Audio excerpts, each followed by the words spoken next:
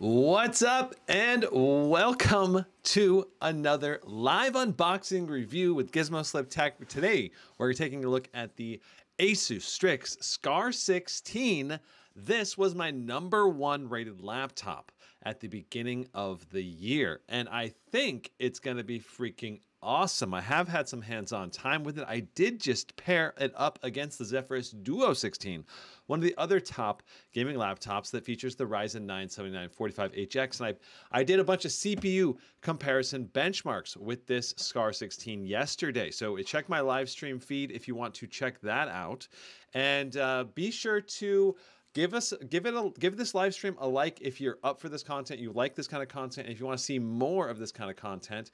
And do consider subscribing if you want to see detailed laptop live stream videos, because if you subscribe and go for notifications, then you can come in to the live stream and ask questions and all of that while we're doing this live. So without further ado, let's dive into this laptop. We're going to talk about the specs. We're going to talk about what's inside. We're going to take the bottom of this chassis off, and we're going to see what the actual internals look like, the internal cooling solution. We're going to do a display test. We're going to do a ton of benchmarks.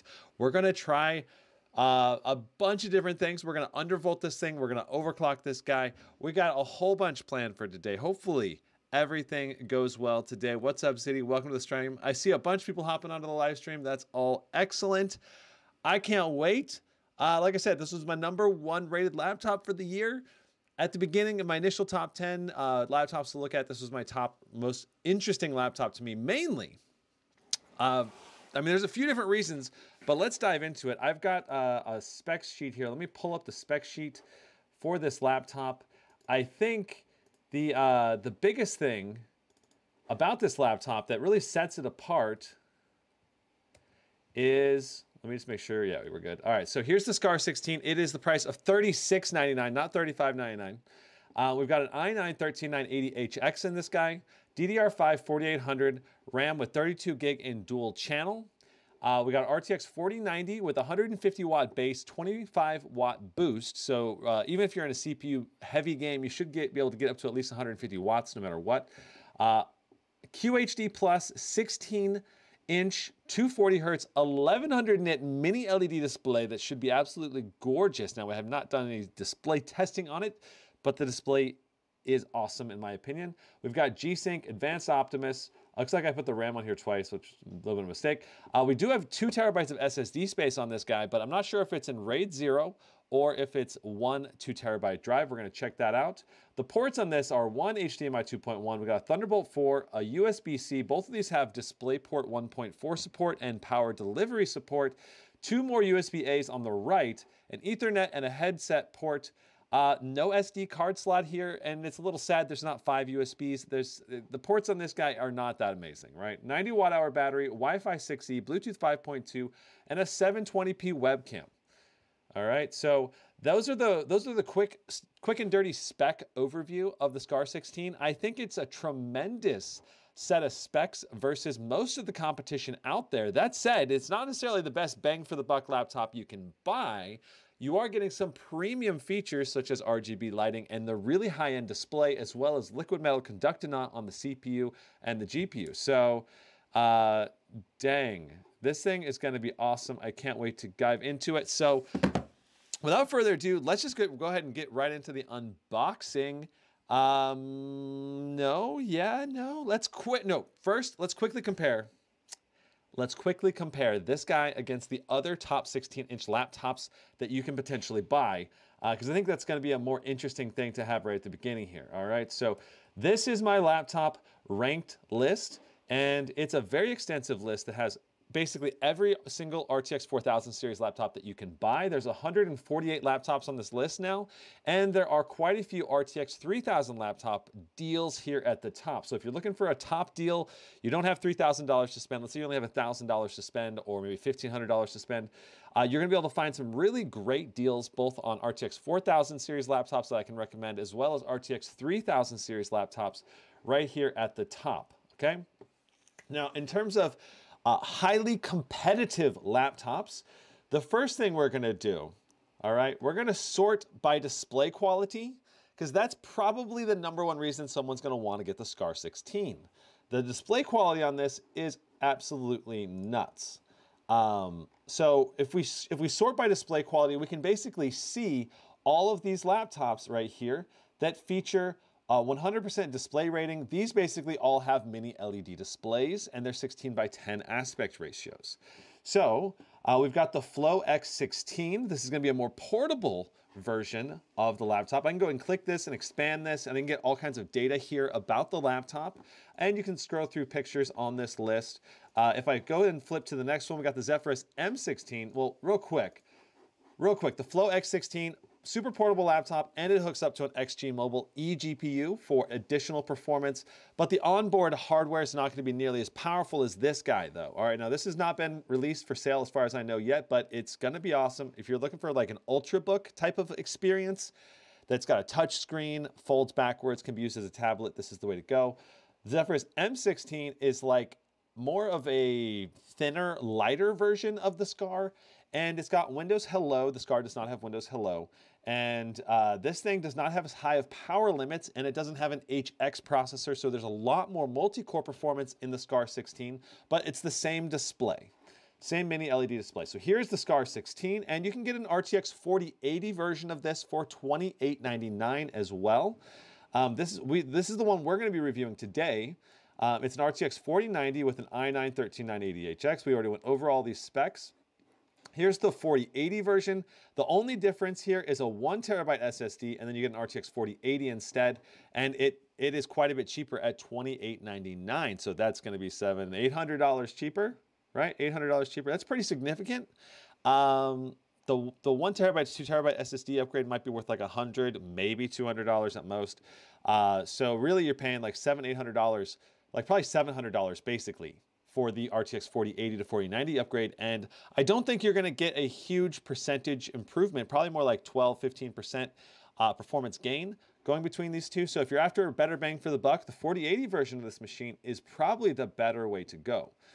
Now the Zephyrus Duo 16, this guy is very competitive with the Scar 16, but it's got a dual display system, and this is a touch display that also has stylus support. So if you need something to draw on, this is going to be awesome. If you want dual screens for like programming or spreadsheets or video editing or Photoshop design, whatever you want to do, this thing's got some awesome stuff. I did an unboxing of this laptop 2 days ago, and then I also did a comparison with this Ryzen CPU yesterday. So be sure to check out my live stream history if you want to check out this video. Right here's the unboxing. So the MSI Stealth 15 has, I don't know why it's here. It shouldn't have a 100% display quality. What is this doing here? This looks, I don't think, yeah, this should not be up here. That's a error. Now this one probably should be. I believe this one's super bright and vibrant display. I don't think it's a mini LED though, is it? I don't think so. Either way, I don't really recommend the Stealth 17 Studio. Anyways, very, very high price for minimal performance. I would definitely go with like the Zephyrus M16 or the Blade 16 instead if you're looking for something a little more portable. Now the Blade 16 is definitely a strong competitor to the Scar 16. The biggest thing here is that you have a 4K 120 Hertz or Full HD 240 Hertz, 1000 nits mini LED display. So basically what you're looking at is a trade-off. Higher resolution, maybe if you're like a video editor, graphic designer, and you want to see, the differences between, I don't know, like fine details in your images or video work, having a higher resolution display might be the main application here, going to this 4K 120 Hertz version. That said, for most gaming, I think the QHD version, QHD plus 240 Hertz is gonna be much better in the Scar because you get the full better resolution, which I don't think most people's eyes are gonna be able to tell a difference between the 4K and QHD 240 Hertz. Except maybe when you're looking at text kind of up close. So in general, I do think that the Scar 16 has a better all-around display for most gamers, with the exception of maybe some design people might prefer, or video editing people might prefer the 4K 120 Hertz. Now, the big advantage, I think, for the Blade 16 is this DDR5 5600 RAM, which is probably going to give it a slight edge in CPU-bound gaming performance. Although the CPU itself doesn't go to quite as high of power limit as the Scar 16. And we have tested this. I did do an unboxing of the Blade 16. So if you want to check that out, this should be on the sheet here as well. Right here, Blade 16, I do an overview of it. Here's the unboxing. I do some testing of it. And then here's also hands-on when I was with the Blade 16 at CES. And they do have a 4080 version of this laptop, and it's a QHD Plus 240 Hz 500 nits display. And this is definitely a lot better bang for the buck at $35.99 compared to the more expensive Blade 16. For the money, I feel like the Scar 16 is a better bang for the buck, but the build quality and a few other things on the Blade 16, like the speaker quality, may be worth the upgrade. It's up to you. Overall, when you compare the 4080 version being almost the same price as the Scar 16 at $36.99, I definitely would lean more towards the Scar 16 for my recommendation. That said, you also have Windows Hello on the Blade series. You don't have that on the Scar 16. So there's three key differences right there. You got the RAM, you got the display difference between the, especially if you get the 4090 version with the 4K mini LED. So there's a lot of differences there.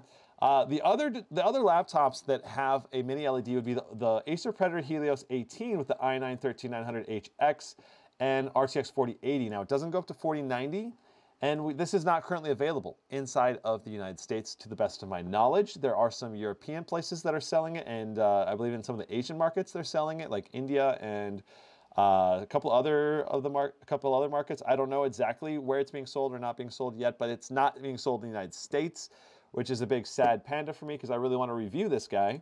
The Acer Predator Helios 16 is a smaller version, has the same power limits and everything, but basically, if you get the mini LED version, this is the only 18-inch laptop that has a mini LED, though the GT77 also has a mini LED display. That's a 4K 144 Hertz, but it has a slower response time, which makes it so it's harder for me to recommend it, and I did hurt the display rating for that reason. Now, yeah, so those are all the displays that can go up to about 1,000 nits that are competitive with the Scar 16. Let me pop over to chat and check in with you guys before we get the unboxing continuing. Let's see here. All right. So, Gizmo in chat. Okay, boom, boom, boom, boom. Do-do.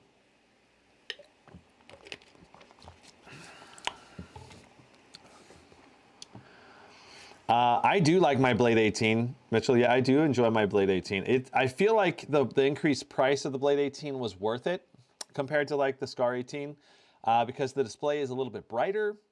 The unibody aluminum chassis is more rigid, and the speakers on the Blade 18 are definitely better. The webcam is way better than the Scar 18. And Windows Hello, I love Windows Hello. I wish I had a number pad on the Blade 18. That's kind of like my biggest gripe with it. And the fan profiles and fan noise is very good on the Blade 16 and 18, comparatively speaking to the Scar series. So if you're someone who's more sensitive to fan noise, there's also that for the Blade series. So like if you're trying to game with just your speakers, the Blade series is a better overall gaming experience just sitting in a hotel room or sitting in your room with the laptop in front of you playing games. That said, the Scar 16 and 18 can still have very good gaming experience with the acoustics when you're putting it into silent or performance mode. So it really depends. Now, I don't know if we have any coil whine on the Scar 16. I will be testing that today to see if we have coil whine. That's one of the most common questions about the Scar 16. So without further ado, now that we've done that detailed comparison between a bunch of the competitors to the Scar 16, let's dive into the unboxing for real this time. All right, sweet.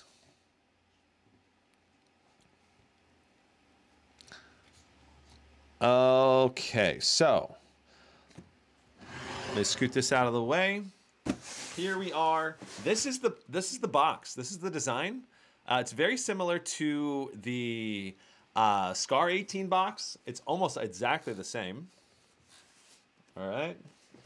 And let me switch camera angles so you can see this a little better. I'm going to back up here.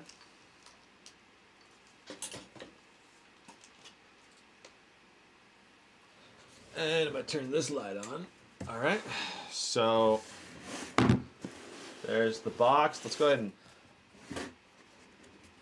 open it up. You got several flaps here, and I think it's this way. Yeah, so you gotta make sure you open this the right way up or the laptop will fall out, which is not good. But at least Asus kind of warns you if you're opening it upside down. It says it says like flip over or something. So that's how the box is. That's how the laptop is packaged, just like that. And this is I like this packaging overall. And it's not like super high-end premium packaging, but it's not bad packaging. We got a plastic wrap on it, and inside of here, let me go a little higher and tilt down a little more. All right. So inside of here, we have our power adapter. Shabam. All right. I actually have another power adapter, so we don't need to get this one out. And you also have your exchangeable cab. This will basically let you change out one of the plastic pieces on the back of the laptop. Well, this basically, it's minor. Like you could do some customization with this, like I don't know, painting it or something, if you want it to be blue. But I wish they would give you like multiple color options for this out of the box. That'd be pretty cool. All right, and then we got our warranty information cards here. And let's take a quick look at these. So, quick steps on how to register. Thank you for purchasing an Asus laptop. Register your laptop to receive Asus accidental damage protection, I believe. Yeah, accidental damage protection. See, this comes with accidental damage protection. That's pretty freaking awesome. Let me show you that so you can read this if you want. I think this is the only laptop this year that comes with accidental damage protection out of the box. I don't think any of the other laptops come with that. And this should just have a 1-year warranty, I believe. All right, so a little quick setup guide here. Nothing special really. And then you got your warranty card. All right. But yeah, so you got to make sure you register though if you want that accidental protection. You can't just ignore that. I think if you like wait too long, you won't get the accidental protection. I don't know. So you definitely would want to be on top of that. All right, so here is the laptop. Woo! Yeah.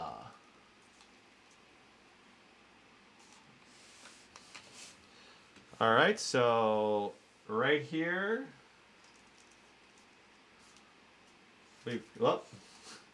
come on.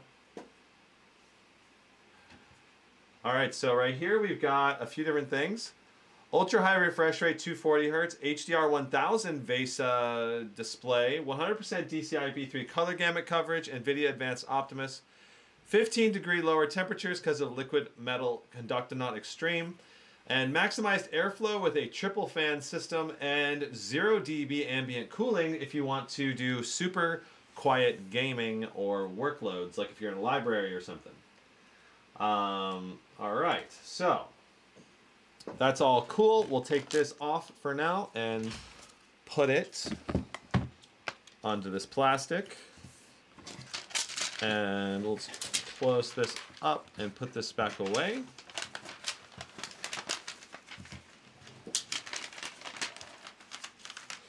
Now, if this laptop doesn't have any issues, I will be including this laptop in my laptop review list resale program.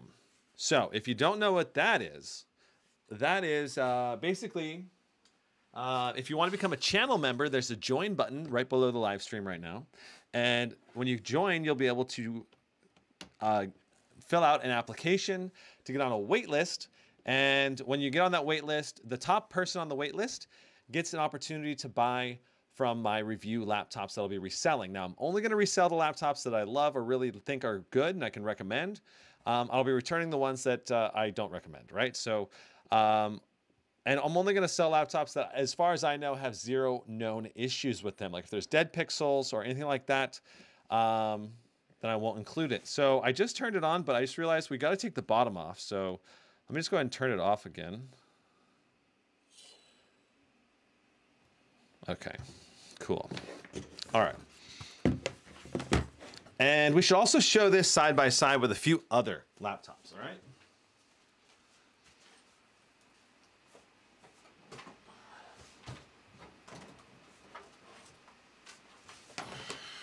Okay.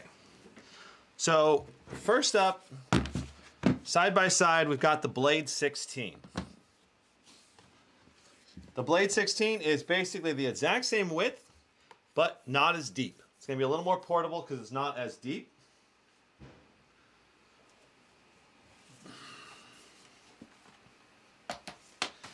Next up, we have the Strix G18. Now, the G18 is the exact same size as the Scar 18. So if you want to see what these look like side by side, that's what these look like. It's very similar. Like it's basically this G18 and the Scar 18 have the exact same footprint. So this is the exact same comparison here. And yeah, and if you want to see what it looks like when I open them side by side,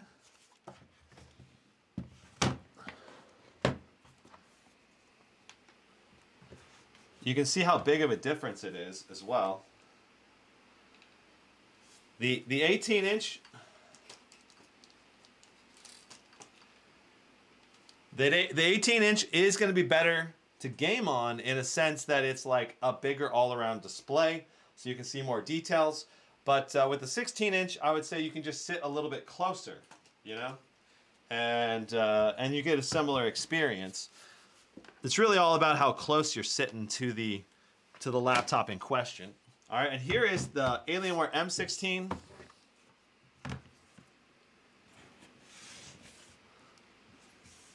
All right, so for the Alienware M16, the Scar is just a little narrower. We got a little bit of an extra chunk here, about 3/4 of an inch, and then on the front we got about an inch difference as well.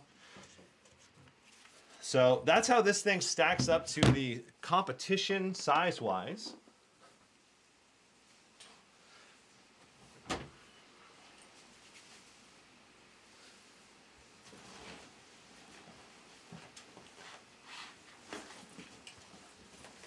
And here are the power bricks. I've shown these several times, but I'll show them again here. So we've got the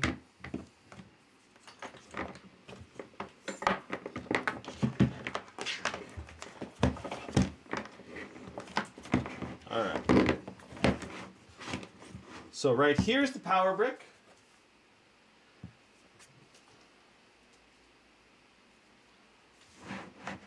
This is going to be the power brick for the Scar and Strix series. 330 watts. These are all 330 watt power bricks. This is the Blade 16 and 18. And this is going to be the GT77, the Alienware M16, Alienware M18. It's the biggest, beefiest one out of all of them. And so the Asus one is not as good as the Razer, but it's close. It's really not far behind. All right.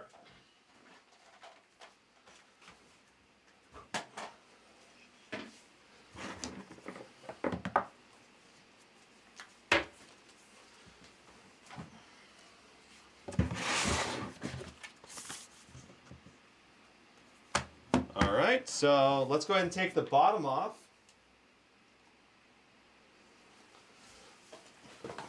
We'll be using the iFixit kit here. We want Flow X16, please. LOL. Well, the thing is, it's not for sale yet, so I can't buy one. But I'll ask Asus to send me one. I don't know if they will. That is one that I would really love to check out. So for this, you just need a Phillips head screwdriver. Nothing too special, but you probably want it to be magnetic, so it's a lot easier to grab the screw. All right, so we're just gonna start going around the sides here. Scoot it a little further back. Can you overclock the 4090? Yeah, you can overclock the 4090. We're going to be overclocking it today. But there is limitations because basically the voltage curve on a 4090 will only let you go so high. So unless the manufacturer has like basically boosted the VBIOS to increase the voltage curve and the clock speeds based on the voltage curve, and then subsequently they also have to like make better VRMs included with the laptop as well, right? You can't just boost things randomly without serious ramifications if you mess it up. All right, so yeah, so if you're gonna do a serious overclock on a laptop like this, then you gotta also have it be designed to take that kind of voltage. And I know that there's been quite a few different laptops have overclocked. They might say they're all 175 watts, but the performance you actually get from them is drastically different. So it's very interesting to see that this year. So now I've removed all the screws. Oh, there's one more screw in the middle here. I've removed all the screws, and I just have the last screw, which is this screw. And this is a pop-up screw, so watch carefully as I undo this one.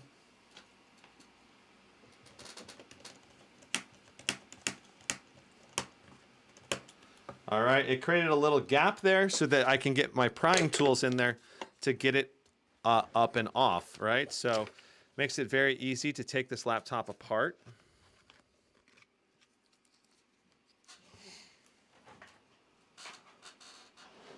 All right, so I probably don't even have to take this laptop into my lap to take it all apart, but I probably will just in case. So it's still easier no matter what, even if I don't technically have to. Plus, this way I get to show off my Into the AM t-shirt. There's a link in the description if you want to pick up some t-shirts. So this laptop, because of the pop-up screw, and because Asus this year removed the ribbon cables, it's so much easier to open this laptop up than ever before. And I love that. So all I'm using is the guitar pick so far, and I only need to use one guitar pick. Don't need to use two tools. Like a lot of these laptops are taking like two tools. They take like 5 minutes to get apart, but with one guitar pick and the pop-up screw, you can get this thing off in like a minute. It's pretty quick. Boom, check out that shirt. It's pretty awesome. 10% off, link in the description, and if you do use it, it does help support me as a content creator, but yeah, no big deal if you don't want to use, you know, get the t-shirt or you don't like it, whatever. So sweet. This thing is an awesome little laptop. Let's take a look at the inside and evaluate our internals. So this features a 3-fan design, and I think I can I up the exposure a little bit so you can see a little better? Yeah, there we go. All right, so here is the layout. We've got an M.2 right here. We've got a second M.2 over here. So we have 2 SSDs in RAID 0 on this laptop then. So 2 M.2s. And that's going to give us faster read and write speeds, but it does inhibit our ability to upgrade the laptop for less money. Because like my some laptops are going to come with a 1-2 terabyte SSD, and that's going to basically make it cheaper to upgrade for you because you can have one slot be completely open already. Though if you're going to upgrade both slots anyway, then it doesn't really matter that much, but it just depends. All right, and then we got 2 sticks of SODIMM RAM. Let's go ahead and take a look at what our RAM is and our SSDs. Let me just pull the SSD cover back if I can.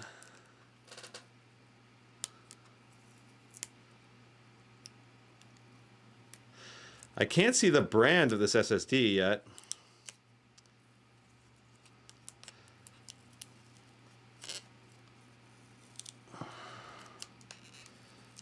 It was made in Vietnam. Oh, it's a Samsung SSD. Okay, I missed it. That's nice. So here's the SSD. It says Samsung Electronics in the bottom left. I don't know exactly what is the models are here, but you can read it if you want to. And so we should have 2 of those. And then here's our RAM module.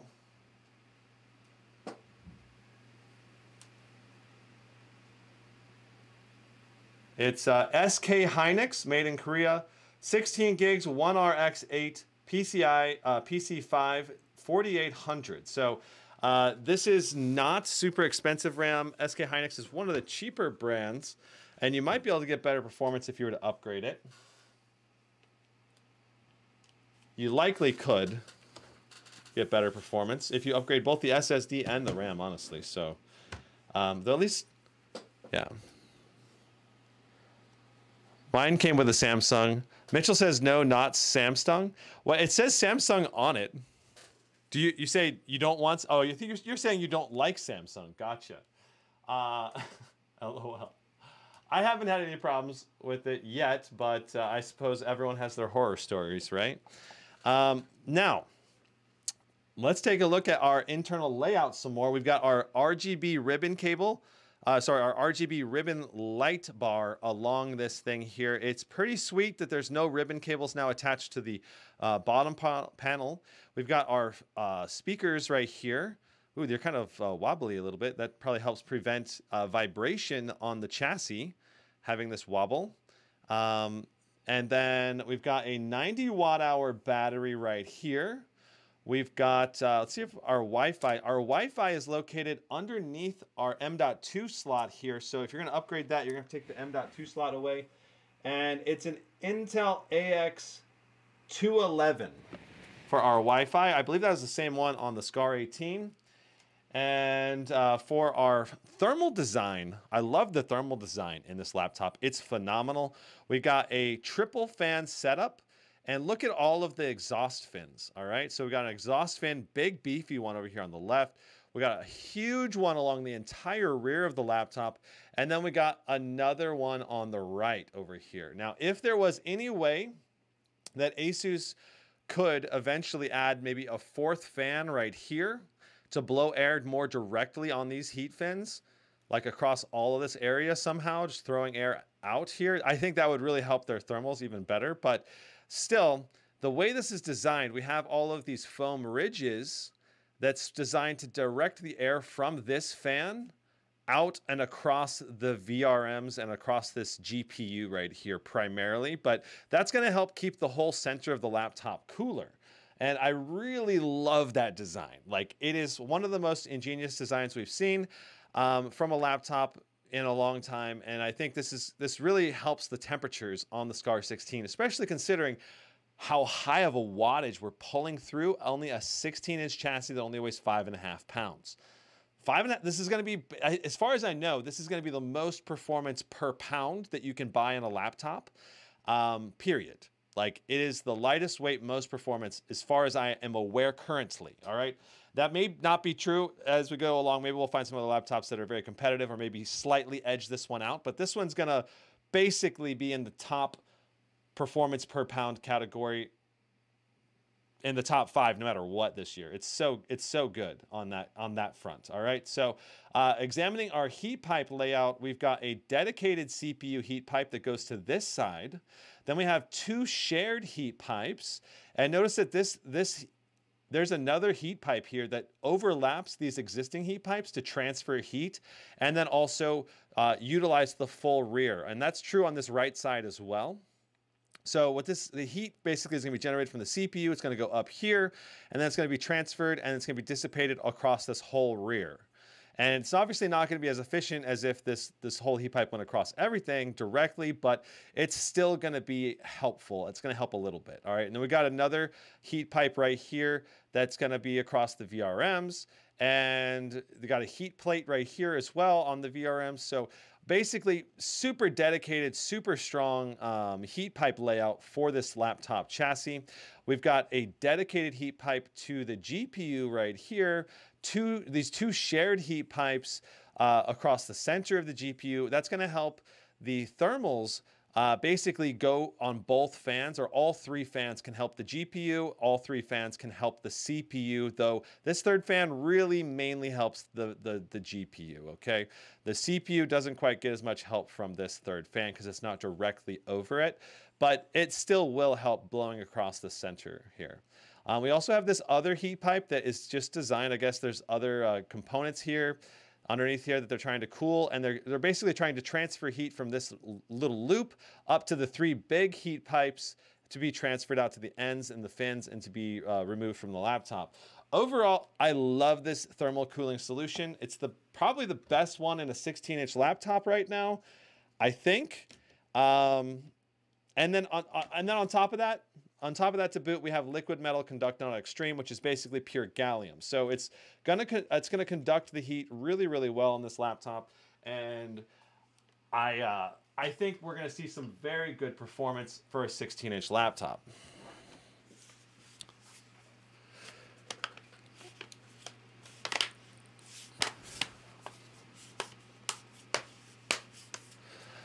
Can it go up to 128 gigs? I believe you're talking about the RAM. No.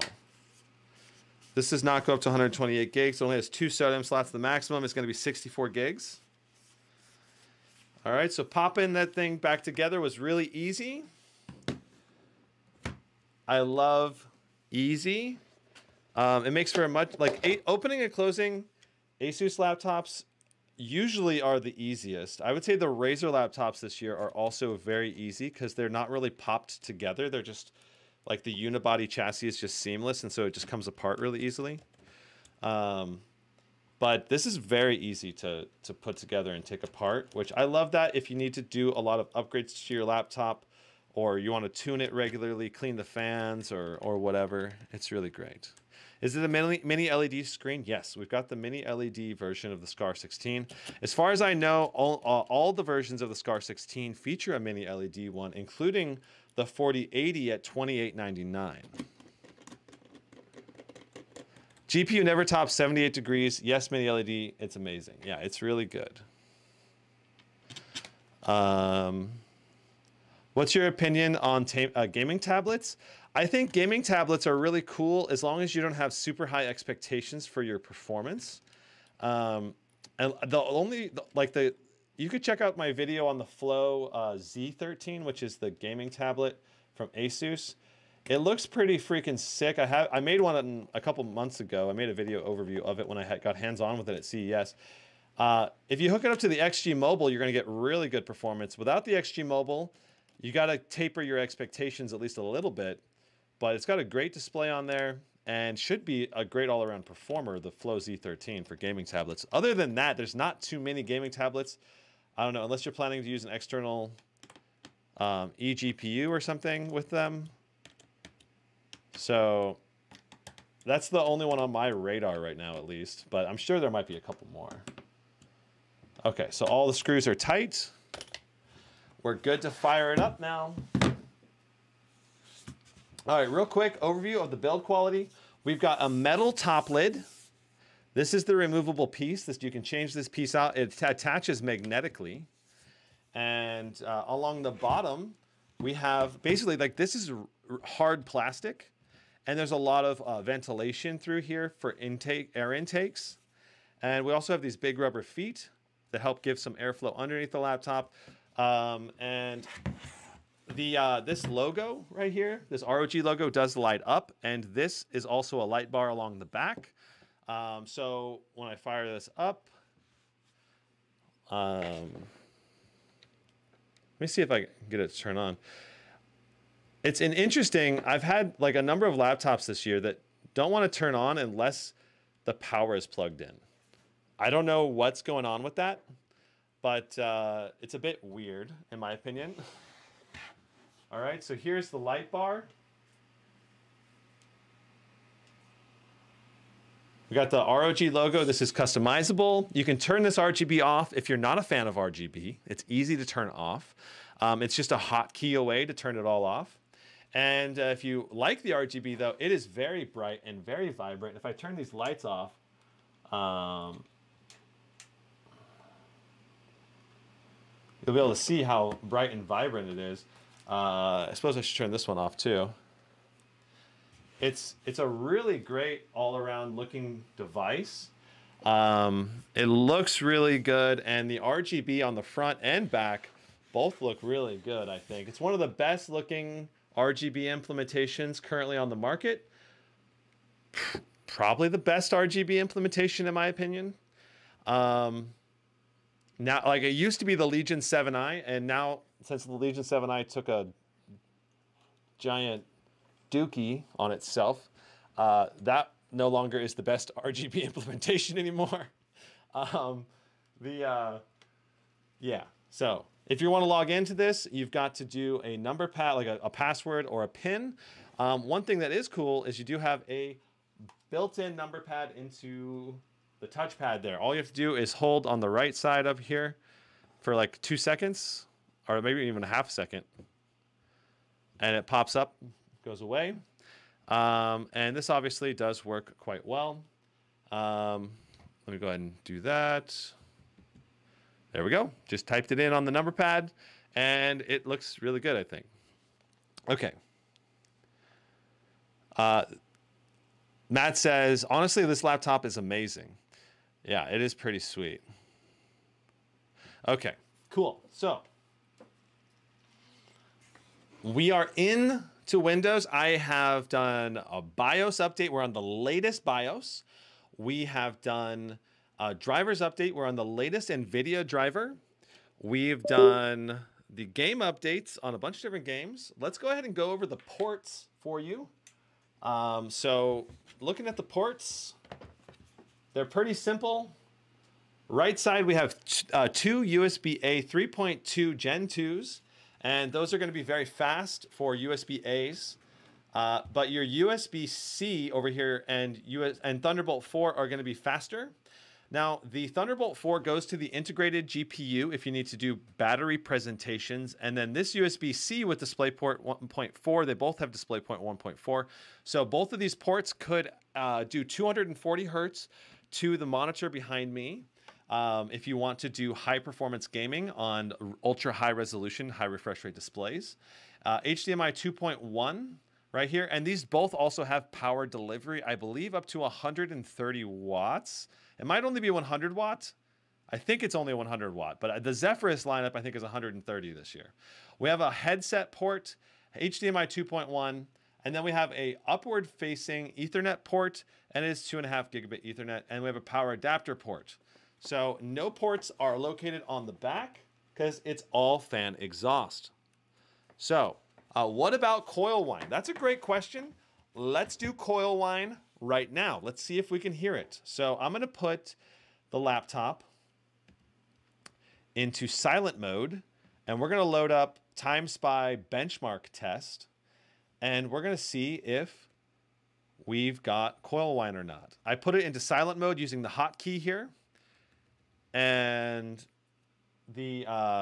there are a number of hotkeys on this keyboard. I really like the layout of this keyboard, by the way. I don't like the feel of the keyboard as much as I used to because it used to be mechanical in 2021. But this is the same layout from the Scar 15 that I had previously. And I really like this layout. We got full size. Let me zoom in so you can see a little bit. This display is so dang bright. It is like, if you're not paying attention to it, like, or in your dark room, it's like so bright, it's kind of obnoxiously bright, and you have to turn the brightness down. And I'm not kidding, I do that. And same for the Blade 18, honestly. The screen can be so bright at over 500 nits too. Okay. So here is the keyboard layout. We've got full-size number pad, arrow keys, and if you press FN, you can do home and page up, page down. You've got fast forward, rewind on music, stop, play, a delete key, airplane mode, go to sleep, disable trackpad. And then we've got your projectors. I'll zoom in a little more here. We've got brightness up and down, copy, paste. We've got our fan profile, but we also have a fan profile button up here. So you can press this to rotate between turbo, performance, and silent. And then you have also the ROG button up here. This is going to launch you into Armory Crate to adjust settings. We've got mute mic button, volume up and down button. And then we also have the Aura Sync. This is going to let you rotate through different keyboard lightings. And in general, I would just leave it on rainbow unless you're going to do like sync it to music, which it's really cool when you sync it to music. You have 3 brightness levels on the RGB, and that does turn off the RGB on the back. The light bar and the rear logo turns off when you turn that off. So, and if you want to, you can customize it so that the backlighting on the keyboard is white and the rear lighting is not turned on in the Armory Crate software. So if you're in a business meeting and you still want to have backlights without looking like a rainbow unicorn dude, you can totally do that, or girl, whoever you are. So it's pretty sweet, the customization this laptop has. You just have to be willing to work with the software a little bit to make it happen. All right, so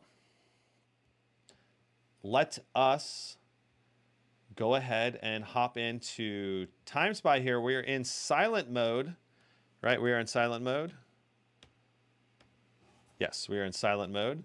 And I'm going to listen for coil whine. And I'm going to put the mic right next to the laptop for this coil whine test.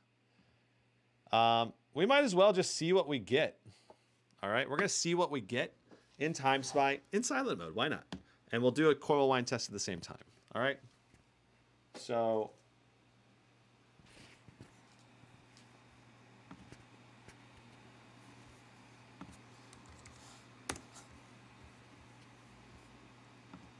cool.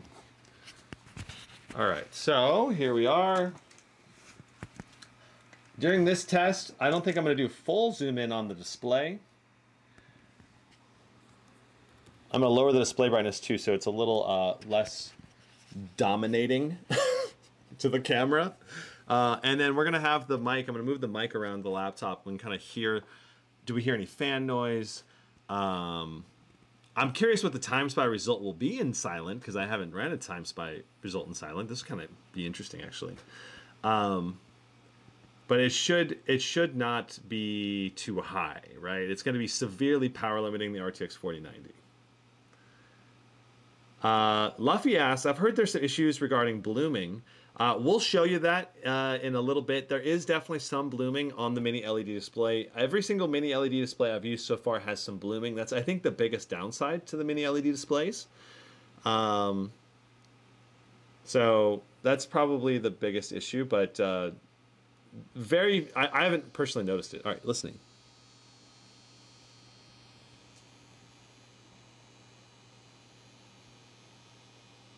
Do you hear it? There's a little bit of coil whine.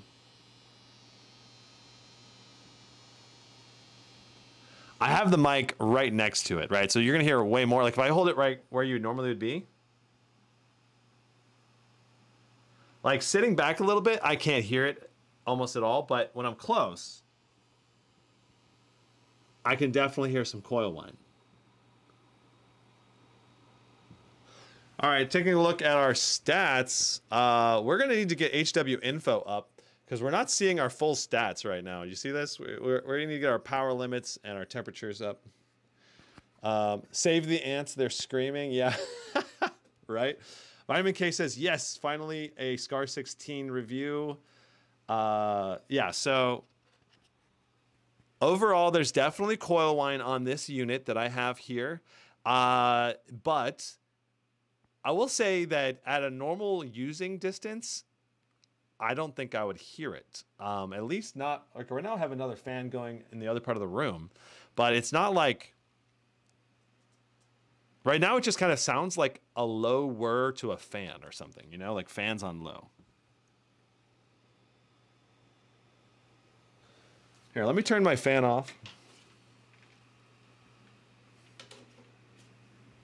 All right.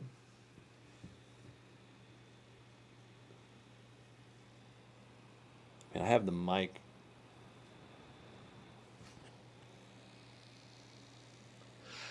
Basically, right now you can kind of hear my Blade 18 fans a little bit. But the laptop's so dang quiet. Literally, the coil whine's louder than the fans because the fans are so quiet.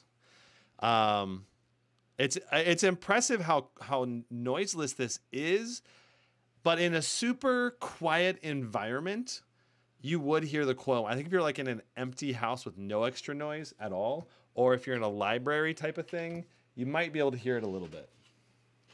But I don't think this is certainly not severe coil whine, I don't think. And if you have the fans on at all, I would never hear that coil whine. The fan, like even fans on performance mode with slight fan noise is going to completely mask the coil whine. The Strix G18 coil whine was definitely louder, more clicky. Of course, that's going to vary from unit to unit. The CPU is not doing any coil whine. So that's kind of interesting. The CPU is not doing coil whine where the GPU did coil whine. So it's probably the GPU VRMs that have the coil whine.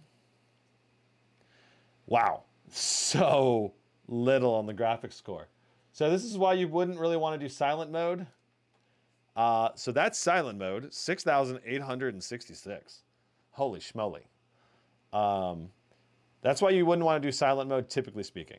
Our CPU score is actually really good for silent mode. But yeah, okay. So yeah, you're only really going to play games in silent mode when you're doing like an older game or you set the settings a little bit lower or something. Or you're okay with less than 60 FPS, or it really depends on the game, right? Some games are going to run a lot better than others. Okay, so there's the coil whine test. I would say the coil whine's existent, but not severe. I really wouldn't call that severe. Let's do a display test.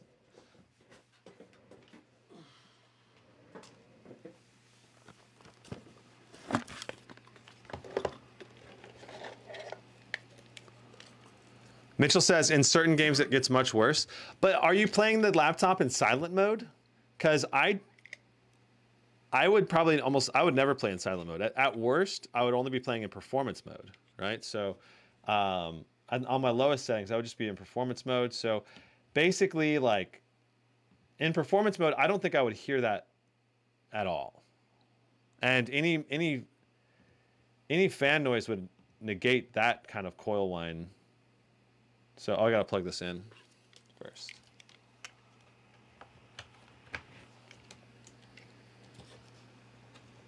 Do.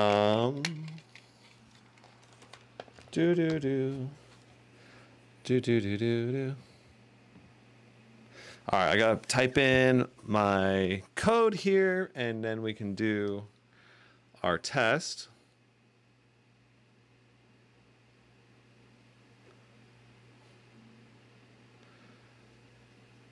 And let's see here. So looking up the code, there it is.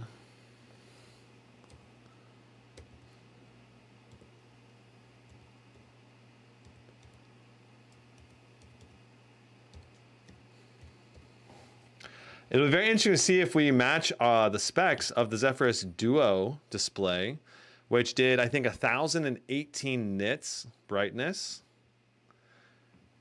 So that's kind of my target hope. You got to keep in mind that with HDR displays like this, the peak 1100 nits brightness rating is when there is mostly dark images on most of the laptop display, and then a few really bright images. That's when you're going to get to the 1100 nits brightness. And you normally are not going to get to 1100 nits brightness under normal circumstances very often. Right? You're going to get to 1100, like you're going to approach it pretty often, but it's not going to be like continuously 1100 nits brightness. The sustained brightness on this display is 600 nits. If it was like an all white image across the whole display. All right, so let's go ahead and start this test.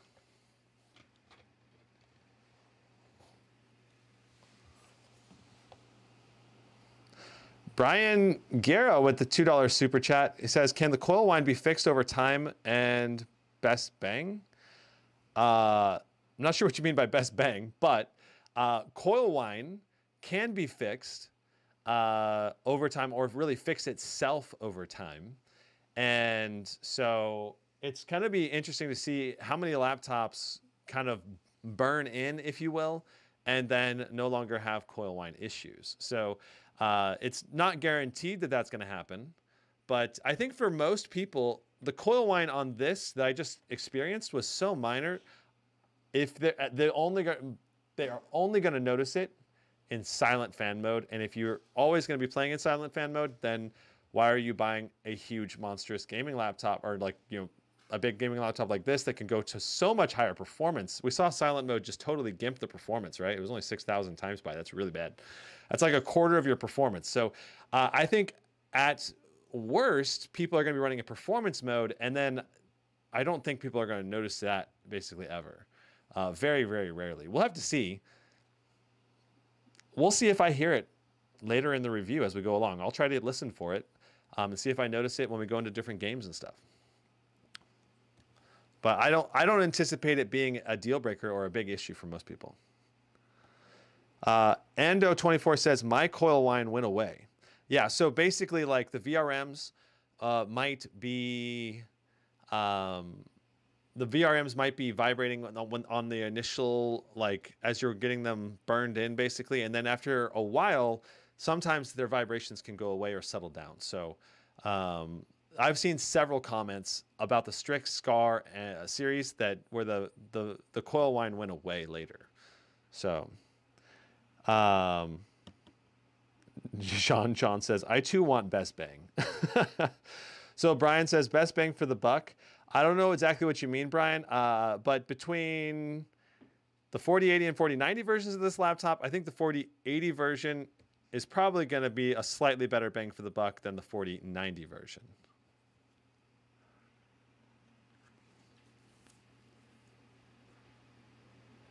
Gaming Performance says, I love this laptop. I have uploaded tons of performance tests. I can say it performs exactly like the Scar 18. Most powerful 16-inch laptop, and the temps are really great. Yeah, we'll find out today. Anyway, Brian, thank you so much for the super chat. Frost with the TRY55.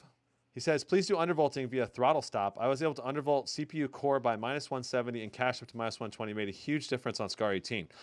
Frost, thank you so much for the tip. I was reading about that earlier today, actually, on Reddit. Someone was doing undervolting on the Scar and was able to get higher undervolts. So we're going to try that today. We'll try throttle stop undervolting. All right, so here is our rating. We got 100. Let me reposition this a little bit more in front. And lower it down a little bit. There we go. Okay, so we got 100% of sRGB, 92% of Adobe RGB, and 90% of the P3 color gamut. Now, you got to keep in mind that my Spider 5 Elite underestimates color gamuts by like 8 to 9%. So this is basically close to 100% RGB and close to 100% P3 color gamut. Very good color gamut. This is basically the highest you can test on the Spider 5 Elite for the most part. Our nits brightness at lowest was 87. That's a bit bright on the brighter side. Contrast ratio, very good. Nits brightness on the high side was only 832. Obviously, that's insanely good, but that's not as good as what we had on the Zephyrus Duo, getting over 1,018. It makes me wonder if the display might be in a slightly different display mode or something, because I know there's a couple different display modes in Armory Crate. So let's check that out. So inside of here, you can see that right now we're in GPU mode, ultimate mode. And see if I can drag these. All right, where is the display? Multi-zone backlight right here. So you can see right there is the setting. Hundreds of mini LED zones operate independently, dimming dark areas of the bright screen, deeper blacks, reaching up to 1100 nits brightness in areas for vibrant, punchy colors. This mode is ideal for gaming and watching movies, especially HDR. To enable HDR, go to Windows Settings, Display, and turn on Use HDR. Let's try to turn on HDR and see if we get a different result. So Use HDR is off. We'll try flipping it on. Dun, dun, dun. The display went black. Dun, dun, dun. Brian, for the $2 super chat, he asked, are there any AMD versions of the Scar 16? Not that I know of. There's going to be the Scar 17 and maybe a Scar 15 with AMD though. Any update on when you're getting your Aura 17s? Not yet, TCAM. I have not heard anything from them. So far, our display is black, which is not good. This is not ideal. That's for sure.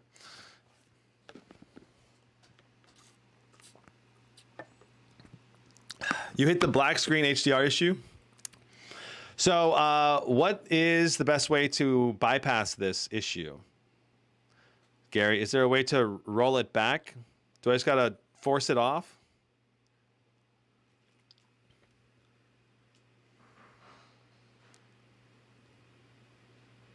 All right, so I'm holding the power button for like 10 seconds. And hopefully we can boot into Windows no problem. We'll see. Hopefully it doesn't have a problem.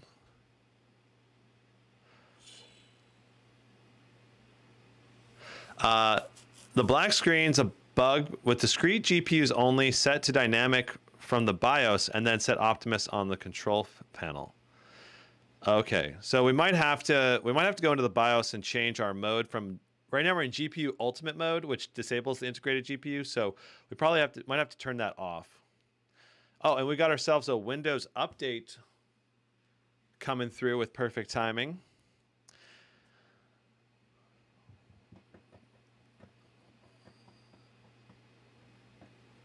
Matt says, yes, this is a known BIOS bug. I'm pretty sure Asus would fix this. Just got to give them time. They changed the whole cooling solution on the 17X this year. No, I had the 17H first and sent it back for the 17X. It's great. Only wish it would be 16 by 10. Yeah, it's too bad the Aura 17X is only... Well, looks like we restarted again. And you can see the blooming a little bit there. You see the blooming around the Asus logo? That's kind of like... with the human eye, it's kind of hard to see it. I think I see it a little bit better with... I see it a little bit more on the camera, honestly. So it really depends on what you're looking at. Is it possible to turn off those lights under the screen? Oh, the status lights? I'm not sure. Also... All right, I'm going to turn off these laptops, or this computer, and these lights, so that we can get better display test here.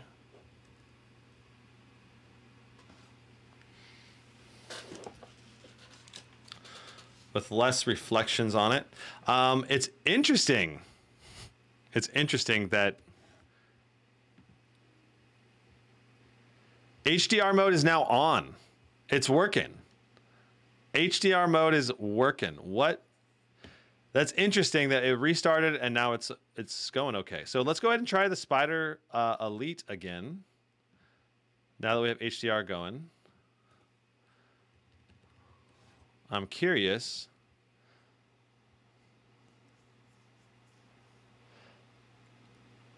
Is there much difference between the mini LED on the GT77 and the Blade 16? So the Blade 16 and GT77, the biggest difference is your resolution. Both of those are 4K panels, and so if your goal is to, if your goal is to get the best resolution, then going with the Blade or the GT77 makes a lot of sense, right? If your goal is instead to go for better gaming performance in games, then I feel like the QHD 240 Hertz is going to be a better option on the Scar 16, just in general.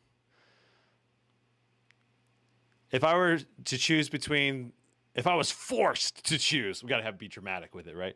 If I was forced to choose one, would you choose the Scar 16 or the Alienware M16? I'd go Scar 16 between those two, I think. Even though the Alienware M16 has much better ports than Windows Hello.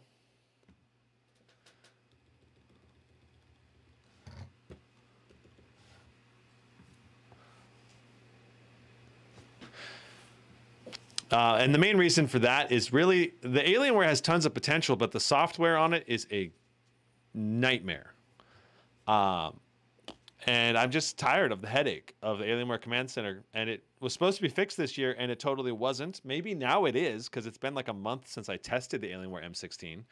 But if the Alienware M16 had their software fixed, I would definitely consider the M16 a lot more seriously, and I would potentially pick it over the Scar 16. I don't know. Mainly because of the ports. I need a lot of ports, and the Scar 16 doesn't really meet my ports needs. So that's the main reason I would consider the Alienware. Martin with the 200 CZK, thanks so much for the super chat. He says, hey, I'm trying to decide between the GT77, Helios 18 for the 4080. I use a laptop for content creation and occasional gaming. Should I wait for the Helios 18 or get the GT77 right away? So if you're going to go the GT77 route, I would really recommend going to the 4090 on that laptop, because it's only $300 to upgrade to the 4090. That's one of the laptops where it's super worth going to the 4090.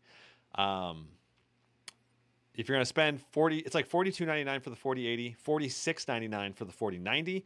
Like, why wouldn't you spend... it's $300 more, less than 10% the cost of the laptop, and you get easily like a 15% gain in performance at the 4K resolution. So I would say definitely go for that 4090 version in that scenario. That said, the 4080 is in stock at more places, so it's a little easier to get. That's the tricky part. Yeah, the response time on the GT77, it's not very good, and that's like the biggest... that, to me, is the biggest drawback to the GT77, and the main reason why I couldn't keep it as my main laptop. So our color gamuts appear to be the same. That's good. Let's go ahead and just show you this. So this is the HDR results. Now that we're in HDR mode. Interesting. Our brightness went down pretty noticeably in HDR mode. Our contrast ratio went up. So only 484 nits measured in HDR mode. Super interesting.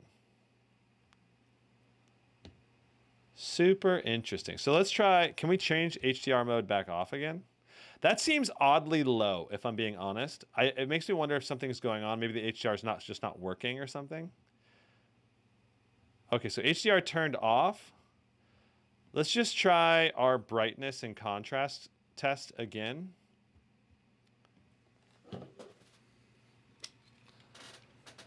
I want to verify our results, basically.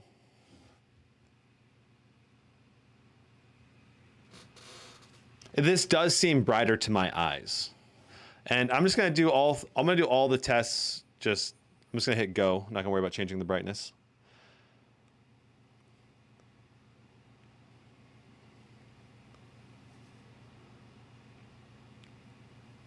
Yeah, Dennis says something is off. Yeah, it should be higher.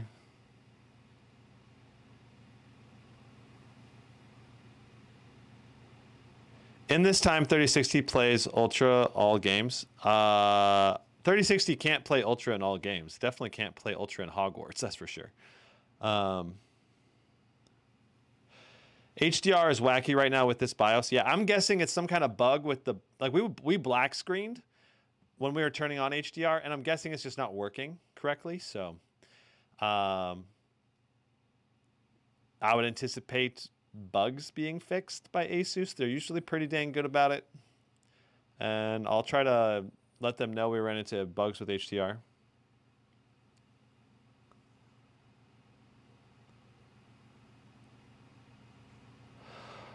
Thousand nits is useless? Dude, if you're outdoors, it's so nice. Or if you have a very bright environment.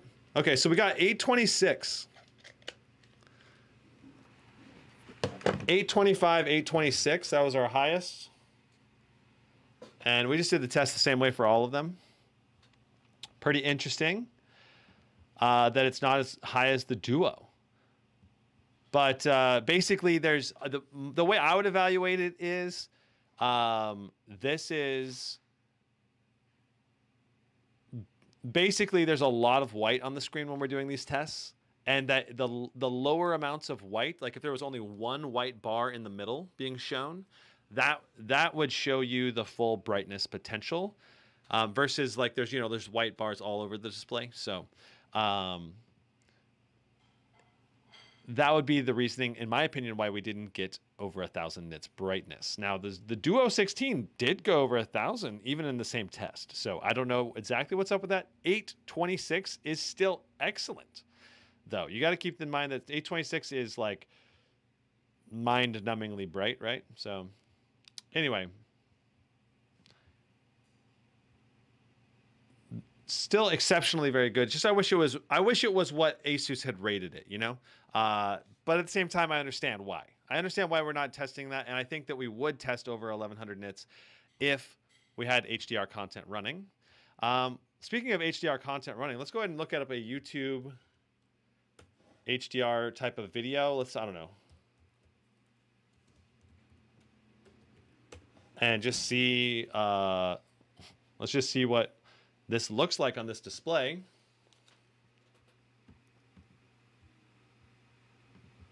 And I'm going to do 4K.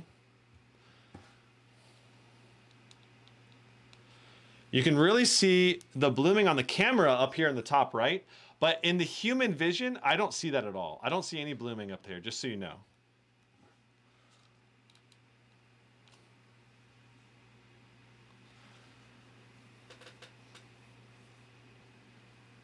And I also want to point out that the GT77 Titan, which also is rated for over 1,000 nits, I think that did about 800 something nits as well in the same test. So it is partially the limitations of the HDR display. These colors are super vibrant and punchy with very noticeably peaky brights. Whites like around here. Like these are like just super glorious looking. That said, like this mini LED display is very, very good. Especially the blacks are really, really good. That's probably the biggest thing about this is the dark areas are just super freaking dark. We get a little bit of the blooming going on around some of these like really light images. And it's not quite perfectly black around those edges, but it's kind of hard to tell. You kind of got to be looking for it to notice it. If you're a graphics guy, like a graphic designer or something, you probably would notice the blooming more than me, even. Is there any coil wine? We did a coil wine test a little while ago.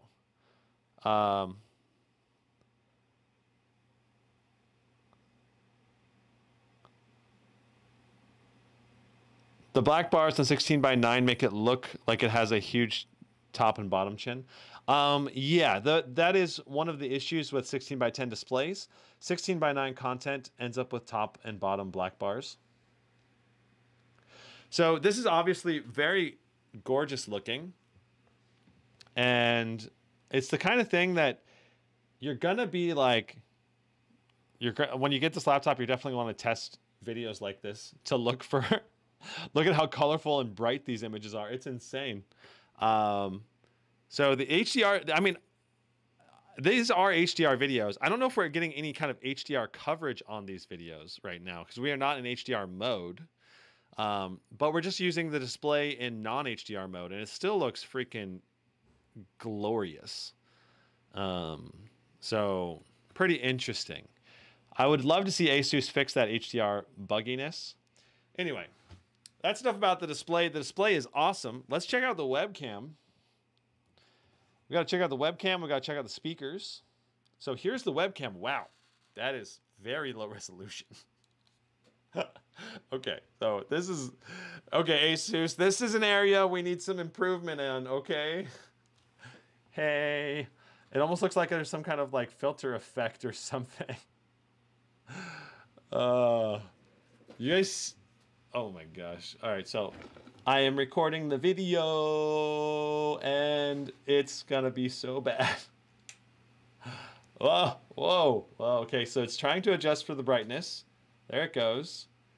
Okay. A little bit brighter. A little bit better detail. Goodness. That is not a very good webcam. This is another one of the reasons why I would choose a Razer Blade over a Scar. Okay, webcam could definitely have some noticeable improvements here. All right, cool. And let's see here. What else? Let's do a speaker test. So we're gonna get logged in. Gonna get logged in, and then we'll do our speaker test. And I'm anticipating similar speakers to like the Scar 18. That's what I'm anticipating. All right, so I'm gonna turn these lights back off again.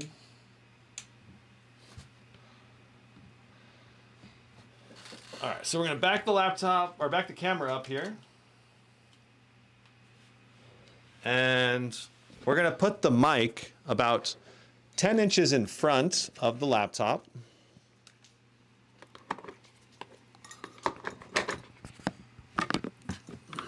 Let me put the Spider 5 Elite away real quick so it's out of the way.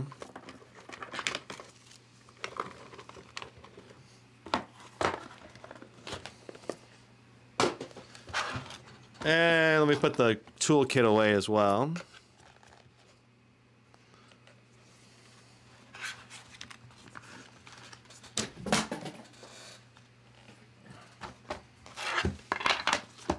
Beautiful. All right, so I think we're ready to go now. So, la la la.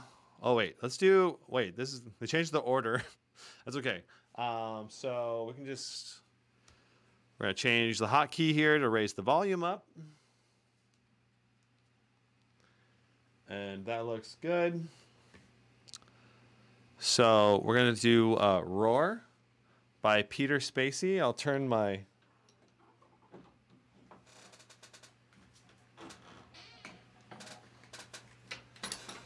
I'm going to close the door for better sound isolation. All right, so here's Roar by Peter Spacey.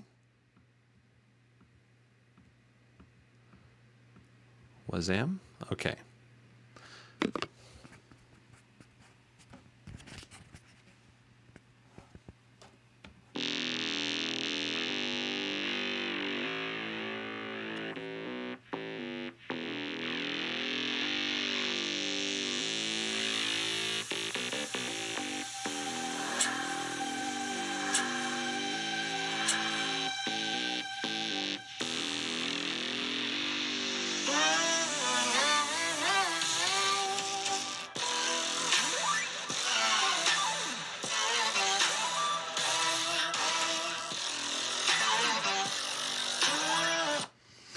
Seems very similar to the Scar 18, maybe a hair less volume, but I believe we have this application we can go into, Dolby Access. You want to make sure you go in here, at least you can play with the audio settings. So we've got, right now we're on music balanced. Let me try changing it to dynamic. Well, let's keep it in music balanced, and let me play that song again. All right, and I'm gonna switch it to detailed. I'm gonna change it to dynamic.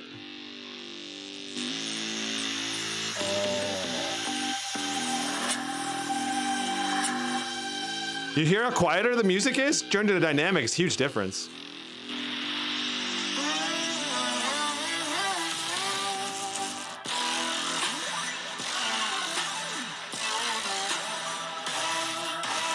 All right, so we're gonna retest that song from the beginning in dynamic because it was that is massively louder in dynamic. All right.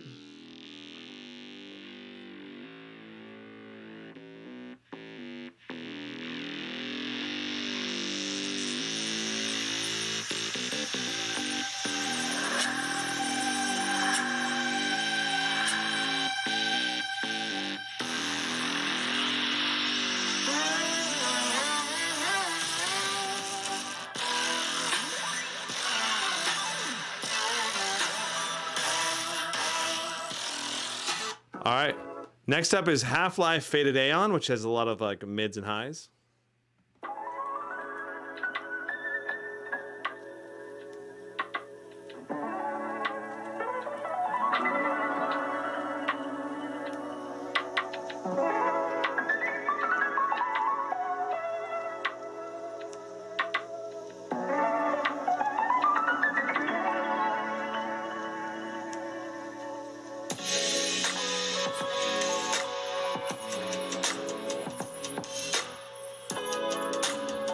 that sounded really good. All right, La La La by Deuce Williams.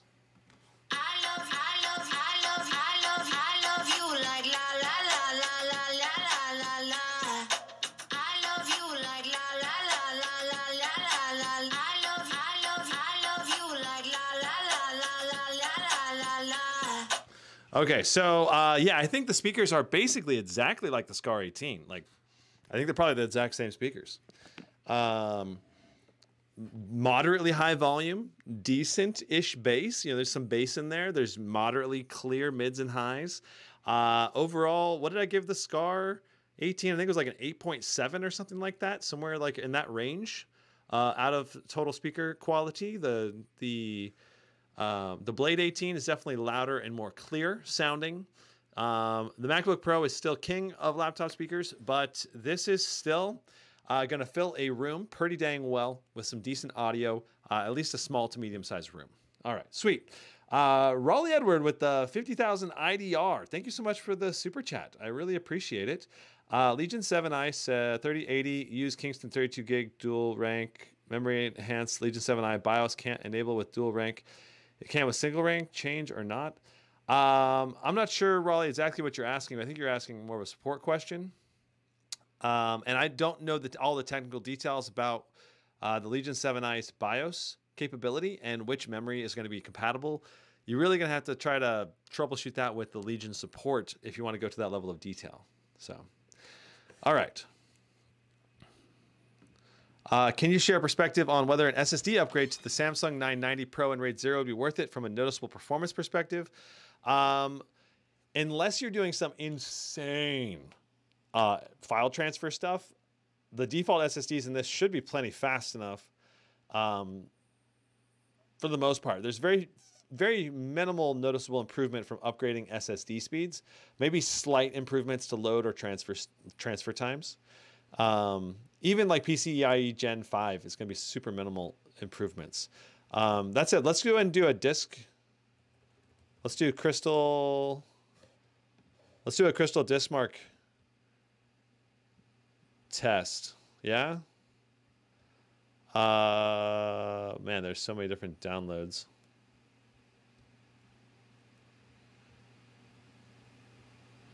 Jeez. I really dislike this.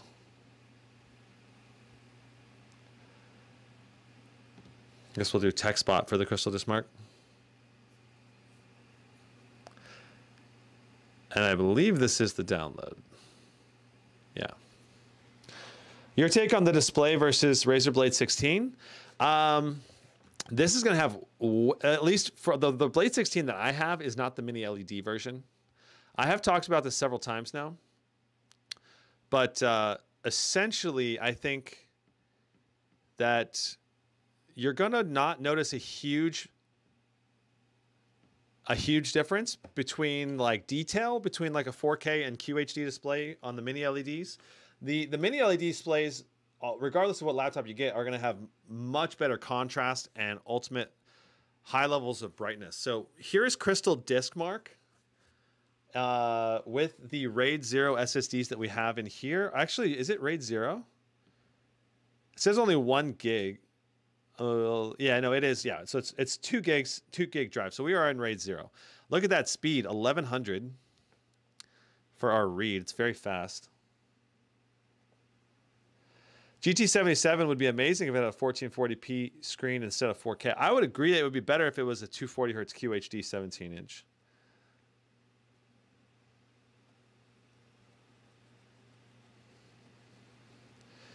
Ando24 says, throttle stop is still locked for me on the latest BIOS. You have to go into the settings, and I believe you have to enable undervolting, I think. I think you're talking about the same thing, but we're going to try that. We're going to see if we can get throttle stop to work. It'll be interesting. I'm going to show you how to do a basic undervolt, and then I'll try to use throttle stop for a moment. We're not going to spend too long on it. I'll spend a few minutes trying to use throttle stop, though. I'm getting the Aura 17H tomorrow with 4080. Want me to share benchmark results? You can if you want, system. you can email me your time spy and Cinemage R23 in the maximum fan profile mode, because that's the important part. Are you ready to test games? We are not ready to test games. We're going to do Cinemage R23, and we're going to try to do an undervolt using throttle stop first. Taha says, can you do a comparison on the screen and the GT77 screen? Sure. Well, this is loading. Let me grab the GT77.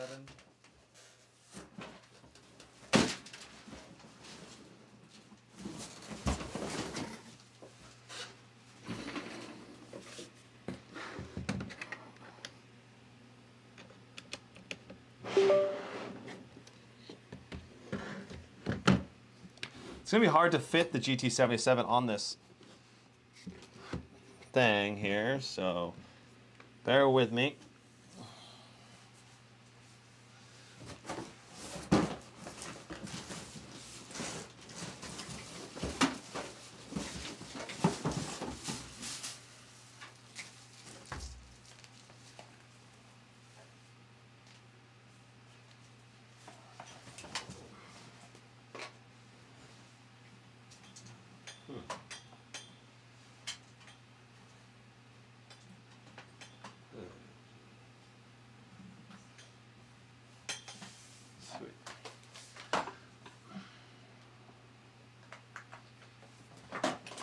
All right. So I've got the GT77 right next to our SCAR 16. I'm going to grab the power brick, just put it up here for a second. We're not going to keep the GT7 up here for very long. I just want to kind of show you guys this side by side.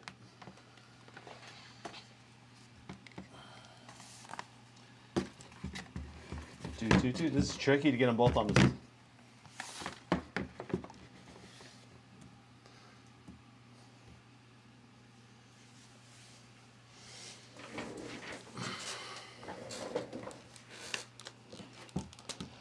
Okay, so it's almost done with the speed test on the Crystal Discmark.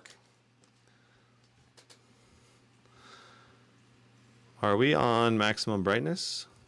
We are now. And man, I love the keyboard on the GT77. It is so nice. All right, so neither display is in. We'll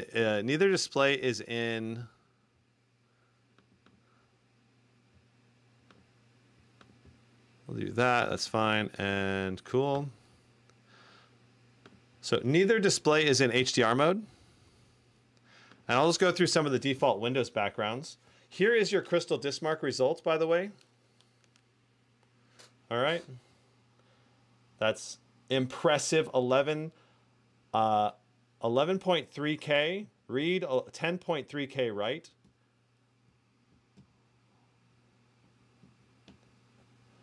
It's obviously very, very good. All right, so here are the two displays side by side. You can see the 17-inch display is obviously bigger.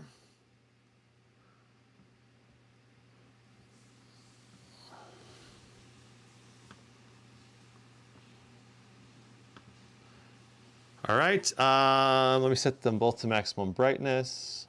Okay, so I would say the GT77 display is a little brighter.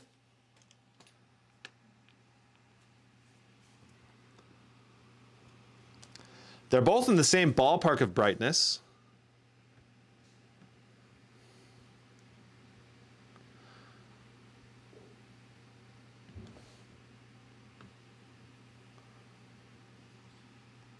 The GT77 I think is also set to like a thirstier color gamut spectrum. So right now I think the colors are a little more accurate on the SCAR and a little bit more punchy on the GT. But inside of here, with MSI True Color, you can change it to be like Adobe RGB or P3 color gamut. So I'm gonna set it to P3 color gamut for some of these side-by-sides. Oh, it changed automatically. That's cool. But these are obviously both excellent displays, extremely vibrant and very bright. I think the GT77 display is just slightly more colorful, though. and slightly brighter as well. Whew. Excuse me.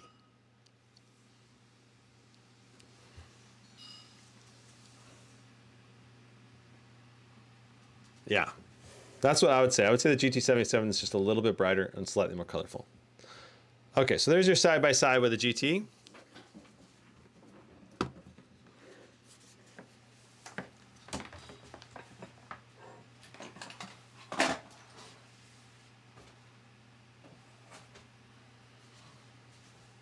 All right, let's get into undervolting and seeing if we can use throttle stop.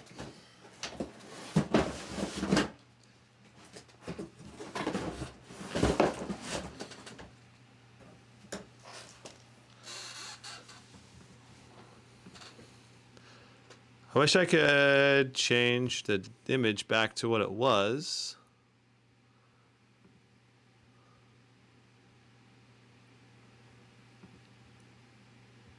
Nah, whatever.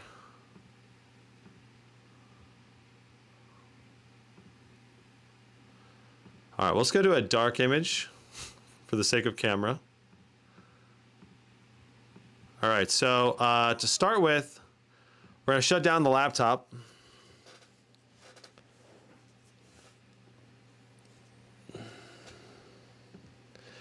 King Draven says, my Duo 16 has very close to no blooming. Yeah, I've noticed blooming on both the Duo 16, though, and the Scar 16.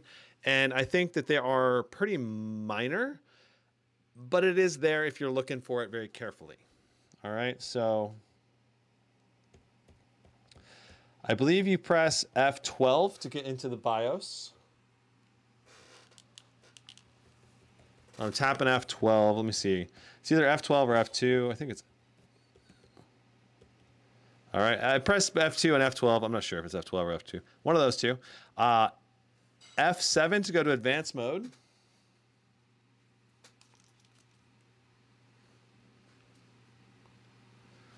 So you got to go to the advanced tab up here. Scroll down. And where is it that you got to change to enable throttle stop? Okay. I know that inside of here, core voltage offset configuration, this is where you go to do a basic BIOS undervolt. Okay. So you go to enable core voltage offset. And then you go 30 and you make sure you set it to minus. And this does a 30 millivolt undervolt. And you're supposed to be able to do up to a minus 80. If I type in 79 though, notice it says not within valid input range. Okay. And notice there's a decent amount of bloom around this button, by the way. Pretty interesting. All right, so 30 is the maximum you can undervolt in the BIOS. Let me look around in here for any other settings. ERP. What does ERP stand for? So right here, notice that under active performance cores, you can disable or enable performance cores and efficiency cores. So if you want to, you can disable the efficiency cores for possibly better gaming performance on the P cores. It'd be interesting to try that out. I'm not sure exactly if that would make any difference.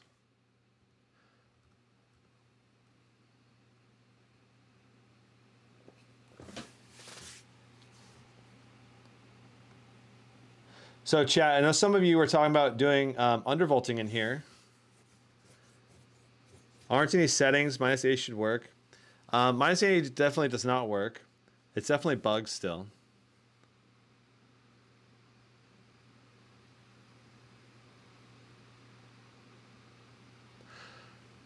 Okay. So, as far as I can tell,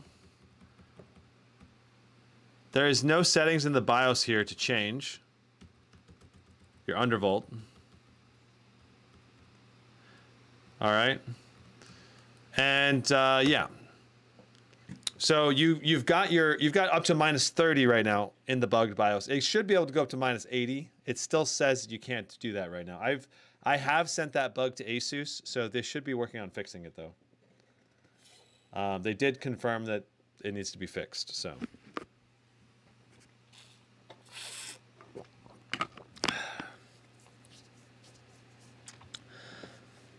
Can you talk about fan noise? Well, we haven't really tried ramping the fans up in any kind of performance yet. And in completely silent mode, yes, you can turn off the fans. It's very quiet. You might hear a coil whine in that scenario. But go ahead and just cover the camera here. You might hear coil whine in that scenario, but I don't think you're going to hear anything else. All right, now we really need to get in some game testing, but we're just going to download Throttle Stop and see if it gives us any options. We do have a 30 millivolt undervolt right now.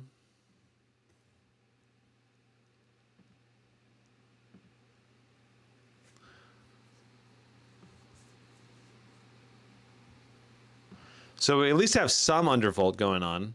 I don't think Throttle Stop will let us do anything here, but we'll find out here. We're about to find out. All right, so Throttle Stop, downloaded it.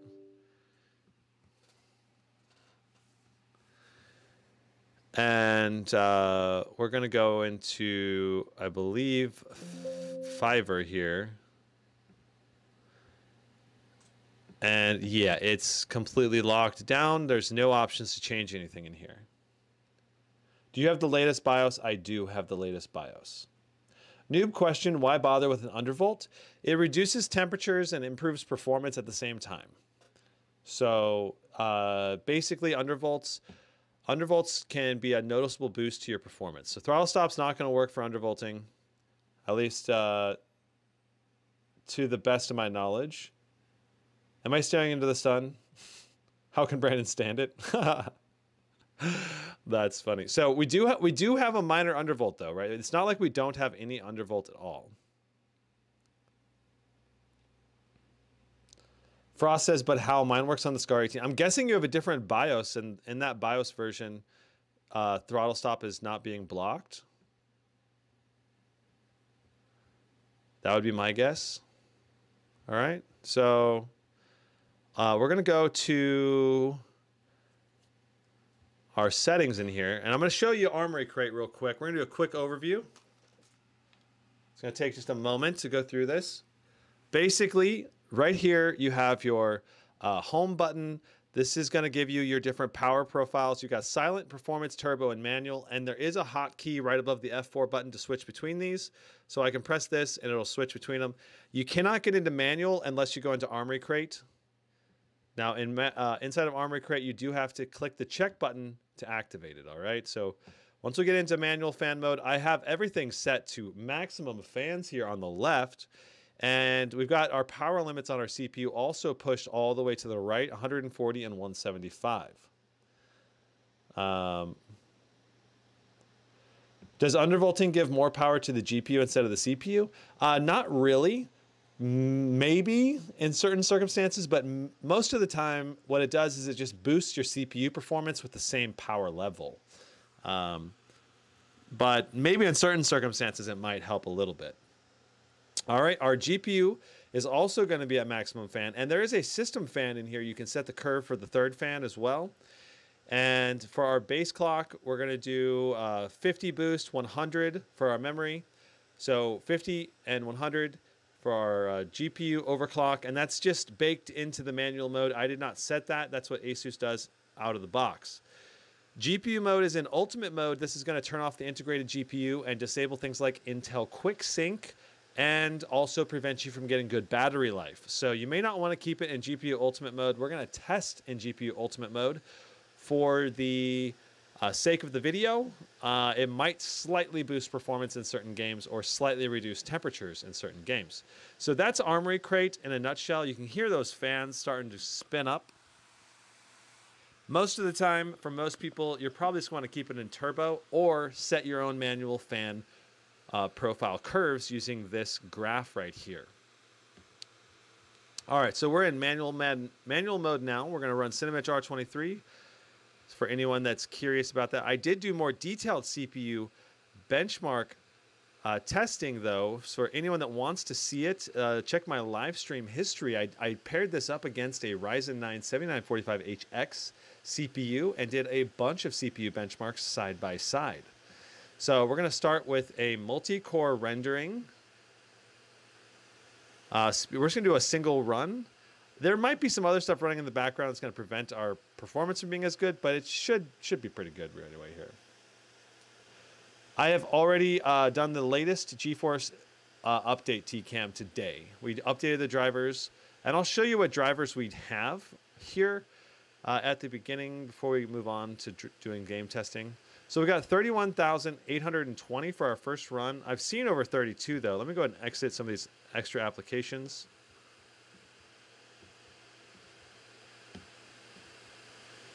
And let me show you GeForce Experience and our drivers. We're on 53129, release date today. So we're on the latest drivers that just came out today. All right, so 31,820, that's phenomenal performance for a 16-inch laptop. It really doesn't get much better than that. The main way it might get better is simply by having better undervolting. The Ryzen 7945HX does score better than this, though. Okay, so if you're after raw multi-core performance, the Ryzen is slightly higher, getting closer to 34,000 out of the box, 36,000 when undervolted, 32,173 for our second run.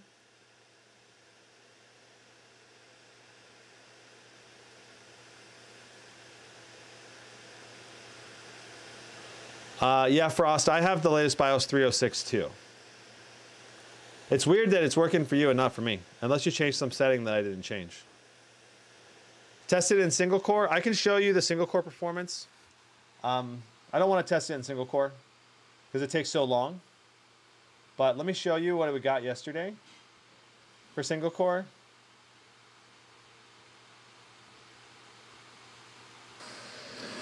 What's up, and welcome back to another live stream with Gizmo Slip Tech. It's a 222, so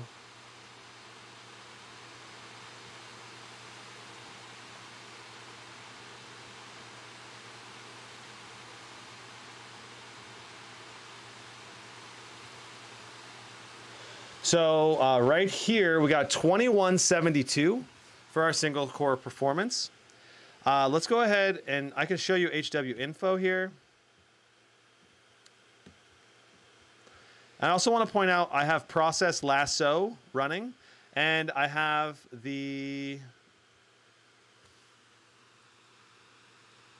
so right here we have 2172, and for our 10-minute test on the Cinebench R23 on the SCAR 16, we got 30,792.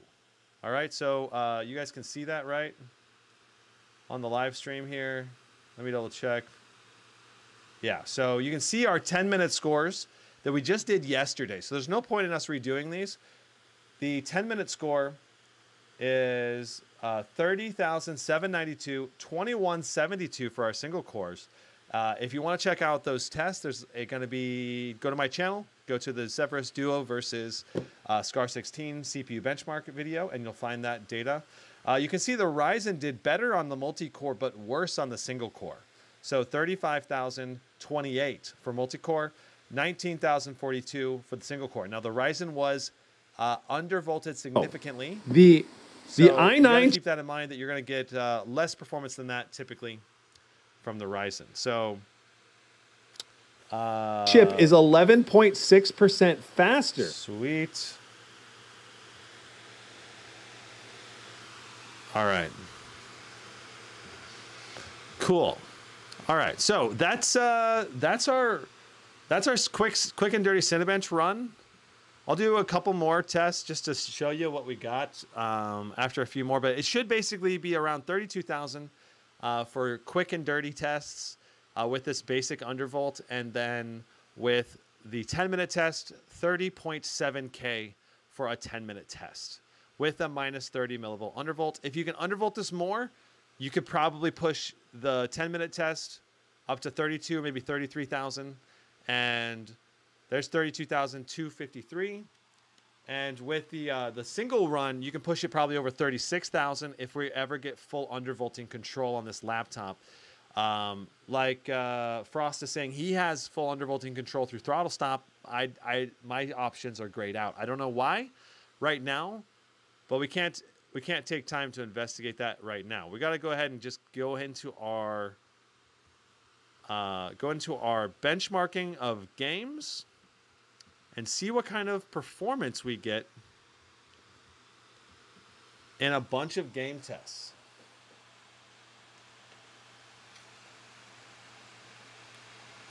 All right. So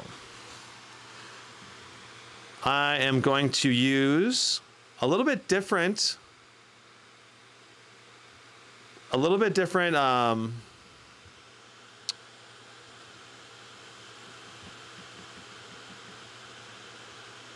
we need GPU 1 power.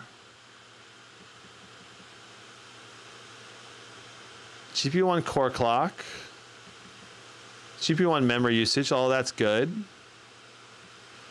We don't have GPU 1 temperature for some reason. Oh, GPU 1 temperature and GPU 1 usage, perfect. We found it. It's in the bottom for some reason. I have no clue why it would be in the bottom, but it's in there. Good, okay. We're gonna go ahead and retry connection. We should be able to get Steam going.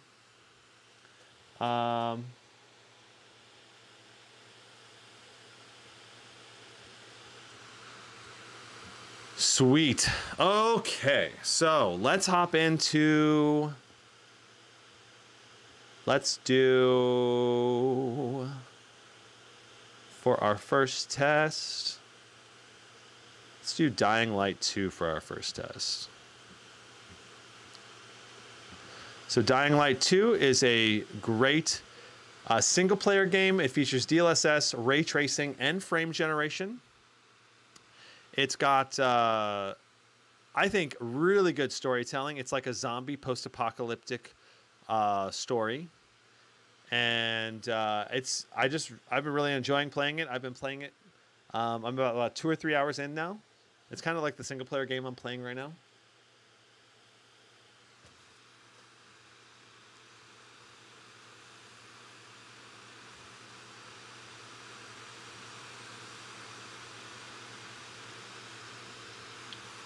How come I never test PUBG? That's true. I haven't tested PUBG on any of the latest laptops. I just don't think PUBG is as popular as it used to be. I wouldn't be opposed to trying it though, testing it.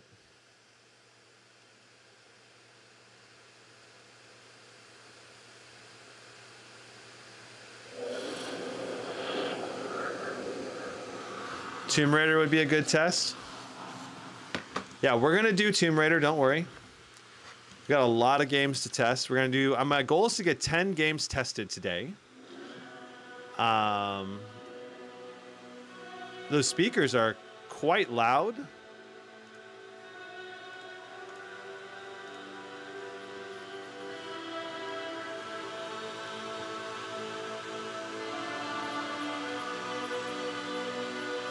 All right, so inside of video, we got, I'm gonna turn the speakers down a little bit because they're a little too loud. So we're gonna go in here, set this to high quality ray tracing as a preset. VSync off, 2560 by 1600. DLSS we want on quality. NVIDIA Reflex is enabled, frame generation is enabled. We're gonna save that setting. And we are also going to raise up the back of the laptop.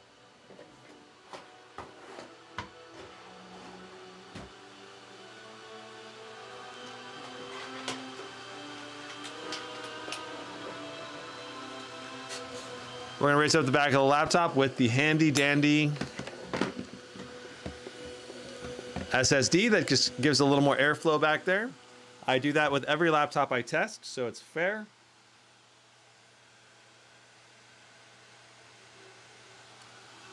All right.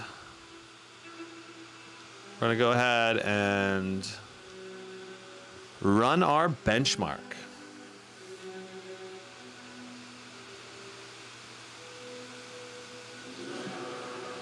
Frost, you're gonna have to email me any links because chat doesn't let it happen. Cyberpunk has HDR implemented. Can you check if it works? Well, so absolutely, we were having problems with our HDR on this laptop. So I don't think we're gonna see. I don't think we're gonna see HDR working properly, unfortunately. Now, here is the Scar 16. I'm very curious to see if we're gonna be able to. I'm very curious to see if we're gonna be able to pass what the Scar 18 did in this game. Frost has got the Scar 19 apparently. I know you meant Scar 18, but I'm very curious to see if we can pass what the Scar 18 did. Doesn't look like we will. Let me get the Scar 18 benchmarks pulled up for a comparison's sake.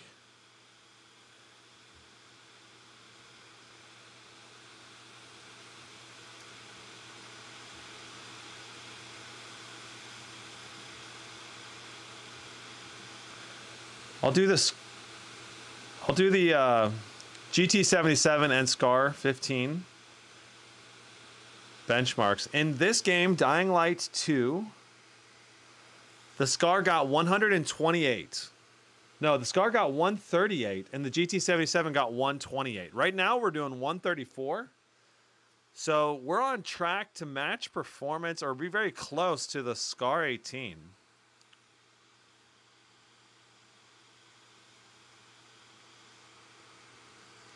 $137. Right at the end, it usually goes up a little bit, so I'm anticipating we might actually beat the Scar 18.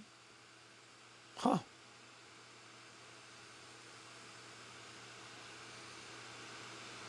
$140, $141.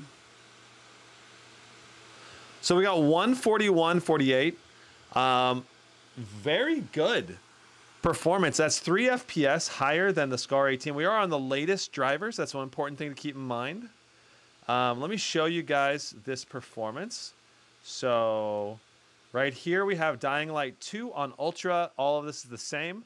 138 for the Scar. We got 141 on the Scar 16, 128 on the GT. Let's go into our next game test. Very impressive performance for the Scar 16 to start with. I love to see that. Let's move into Dead Space next.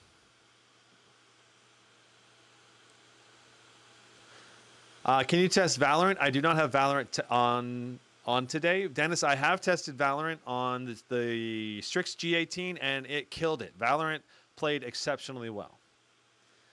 It's very easy to run. You're going to get more than 240 FPS, I believe, on max settings. So...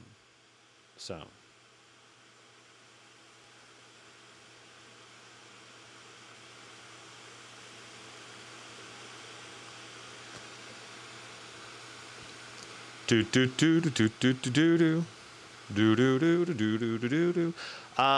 the big thing in Dead Space is super CPU heavy, and it's going to try to draw a ton of wattage to the CPU, and it's going to basically CPU bottleneck us in this game.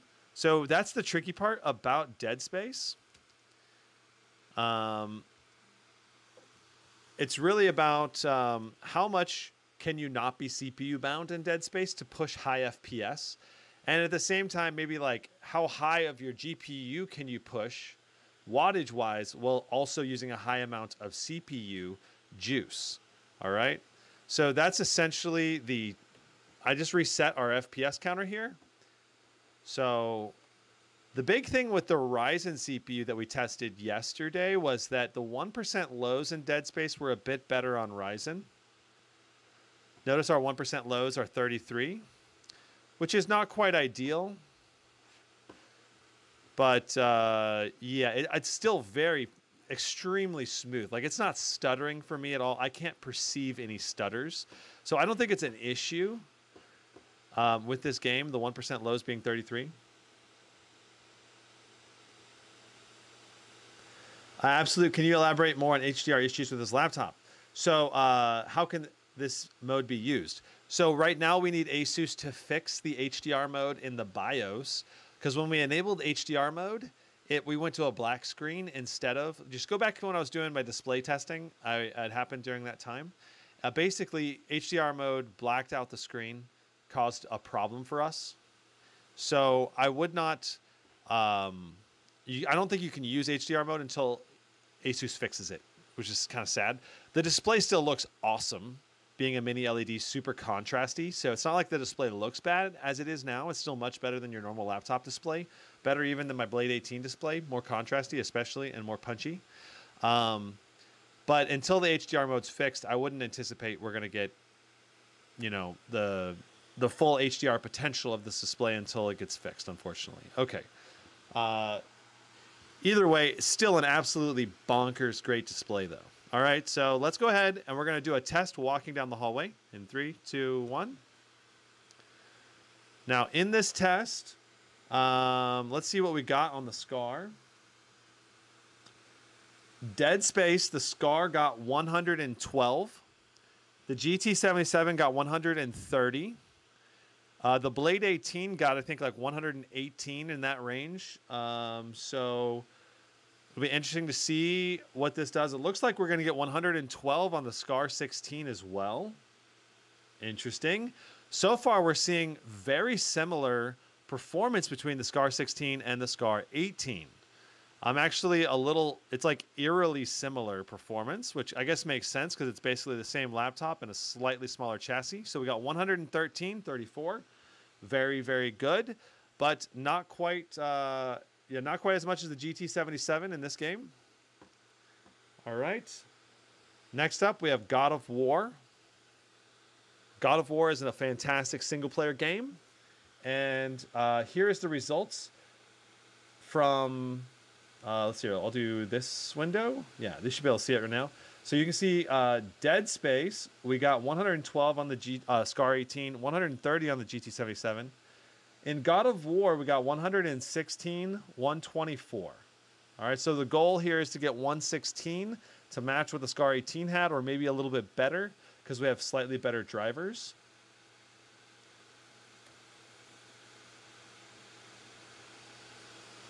Can you try Rainbow Six? Maybe Rainbow Six drivers have been updated, but I have not been able to test Rainbow Six yet. I'll try loading it. I don't know if it'll work though. All right, so we're gonna do DLSS on quality. Graphics, we're gonna be setting to all ultra. Ultra display. 2560 by 1600 quality DLSS. This is how I would play this game if I can.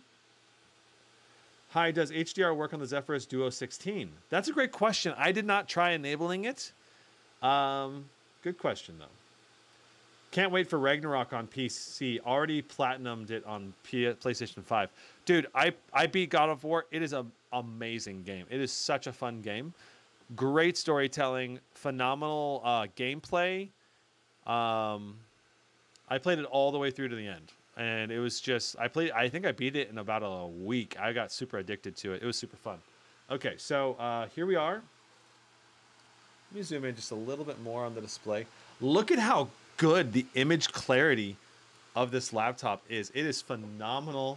The colors are looking so good. Let me turn the brightness down just a little bit. I think that's going to translate the colors and everything better. Reducing the exposure on the camera, because I think it tends to overexpose. Man, this display looks awesome. All right, so here we go. Running down God of War. We're going to try to get, I believe it was it 116 or like 112, something like that? I think it was 116 was the goal. So our goal is to beat 116. Looks like we are going to beat 116 or be close to it. Oh, we were. Oh, it's getting close. So we stop when we get to the middle of the water. 117. Phenomenal. Okay, so going back to our test here. God of War, 116 for the Scar, 124 for the GT77. Incredible performance in a 16-inch laptop. Once again. We've got Cyberpunk 2077. Let's pop into that.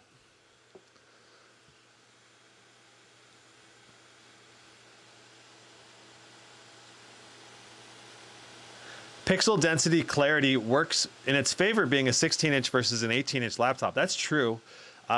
16 inches is a phenomenal size for a nice blend of portability and a large enough display to play games really well. I think it's like the sweet spot if you need to be very portable. That said, 18 inches is a little bit better if you're not going to be moving it that much. If you're mainly going to be stationary, 18 inches I think is going to give you a little more immersive experience. Do you ever test the monitors? If Valorant can get 240 FPS on this Scar 16, might be a good laptop to drive the 240 hertz OLED 27-inch. Is that a QHD OLED, Omar? I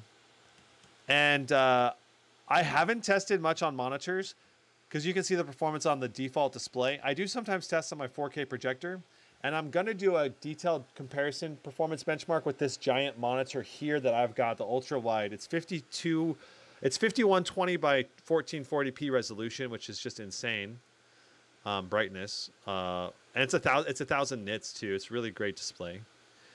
All right, so we're going to set everything to ray tracing ultra, frame generation on, DLSS on quality. All right. Let's go ahead and run this benchmark.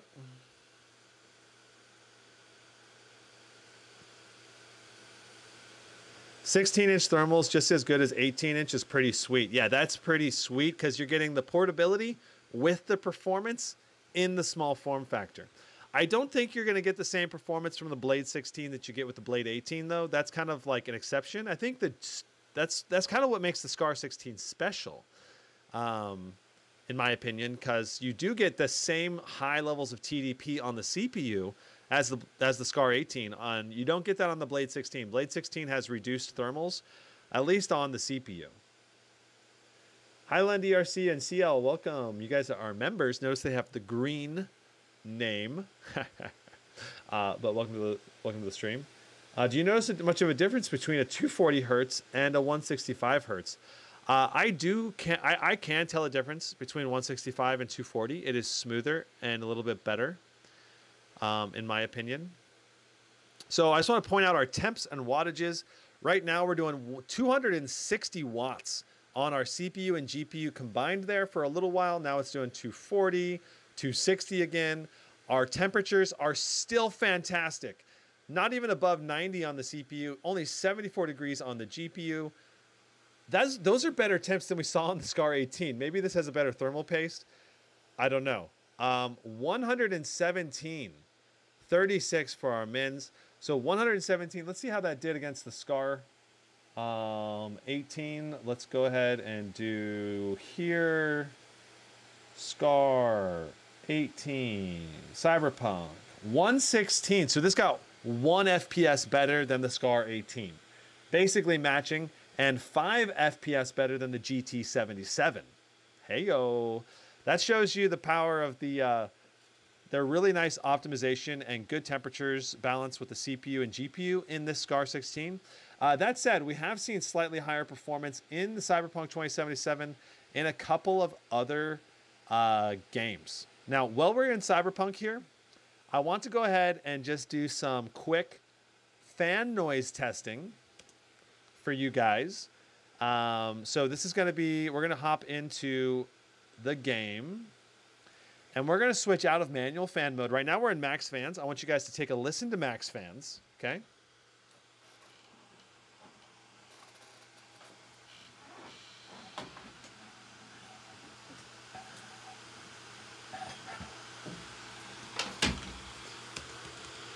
All right. So we're going to start at maximum fans. This is going to be as loud as it gets. All right, here's the fans.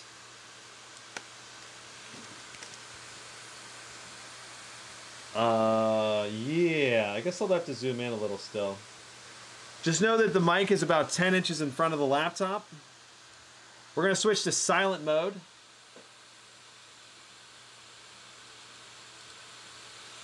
All right, switching now.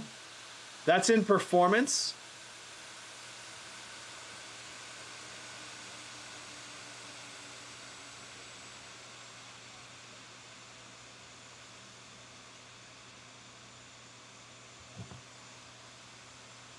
Much quieter. Now we're in silent mode. Notice our FPS is also going to drop.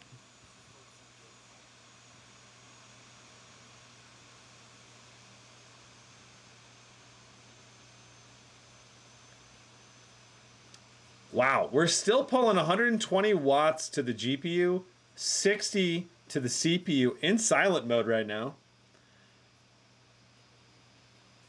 Silent mode's not perfectly quiet either. It is, I can still hear the fan spinning a little bit right now.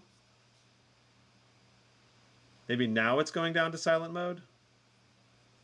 Now we're in silent mode. Okay, so now we've dropped fully into silent mode. 53 watts to the GPU, 40 to the CPU.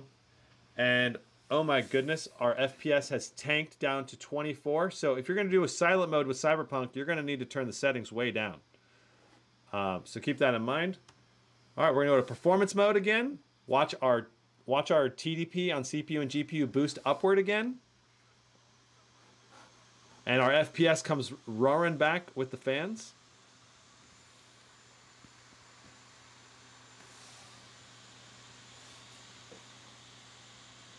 You guys were not able to see that. Focus, sorry, I was changing the focus there. Oh, on the wrong camera. Okay, thanks so much for letting me know. Well, we'll be redoing it anyway. So right now we're in performance fan mode. Sorry about that, guys. All right, so we're in performance fan mode. We're doing 150 watts on the GPU, 43 watts on the CPU right now.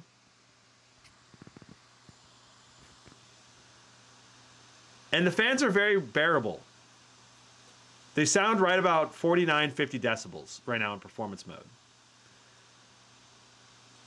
If I were to play sounds.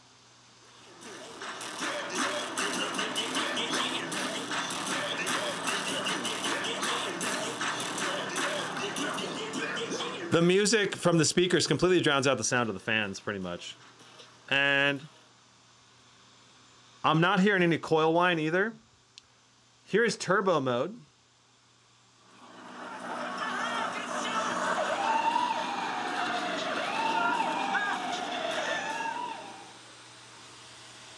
There's the fans.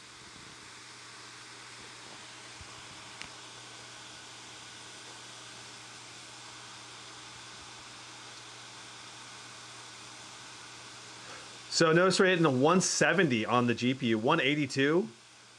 So full performance basically. Going back to silent mode again.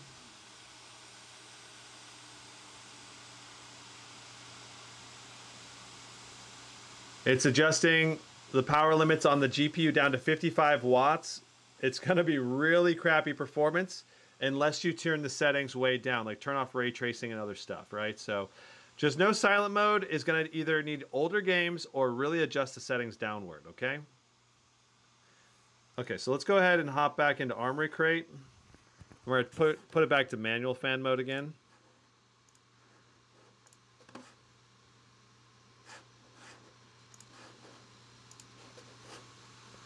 Beautiful. Okay. So there's your quick and dirty fan test, fan noise test. What's a good wattage level for your CPU? I would say in most games you're going to want at least 50 to 60 watts on the i9. But some games can use a little less, like 30, 40 and be okay. But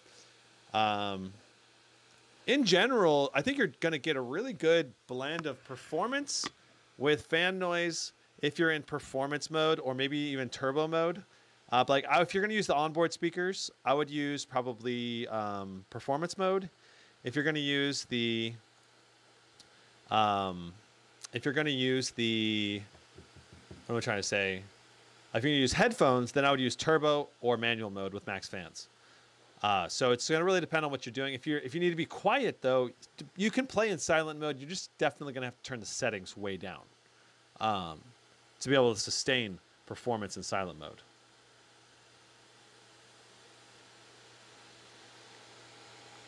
Asus says, I want to buy a 4090 laptop, but so far the perfect one isn't out yet. I want 18 inches, an AMD CPU, 4090, great cooling, undervolt with overclock, unlocked and a great screen. Nothing like that exists. The Alienware M18 is going to have an 18-inch with AMD CPU. So that's probably the closest thing I've seen so far to what you're looking for. But there's no mini LED options, and the display options on that are kind of not top tier, I guess is what I would say. All right, so we're going to need to enable Net Graph 3.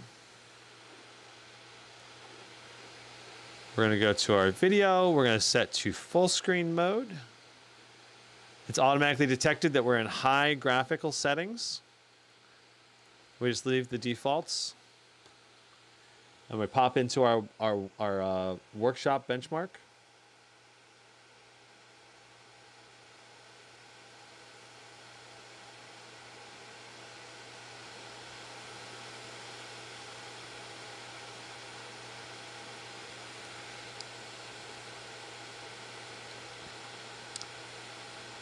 Michael, if you need high single core performance, you want a recommendation between AMD and Intel.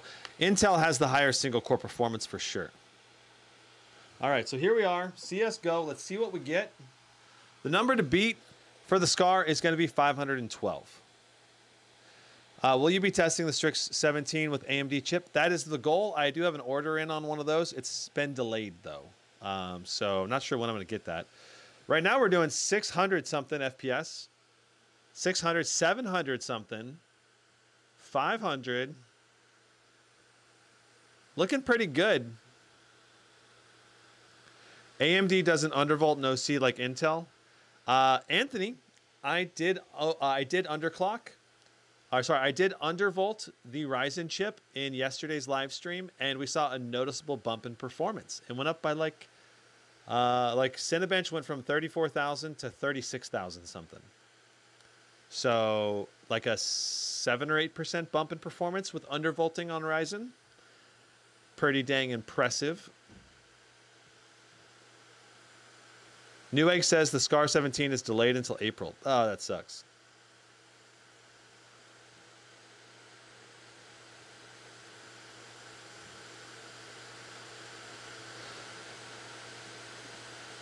Will you be doing an overview comparison of all 13th gen laptops once you've done all?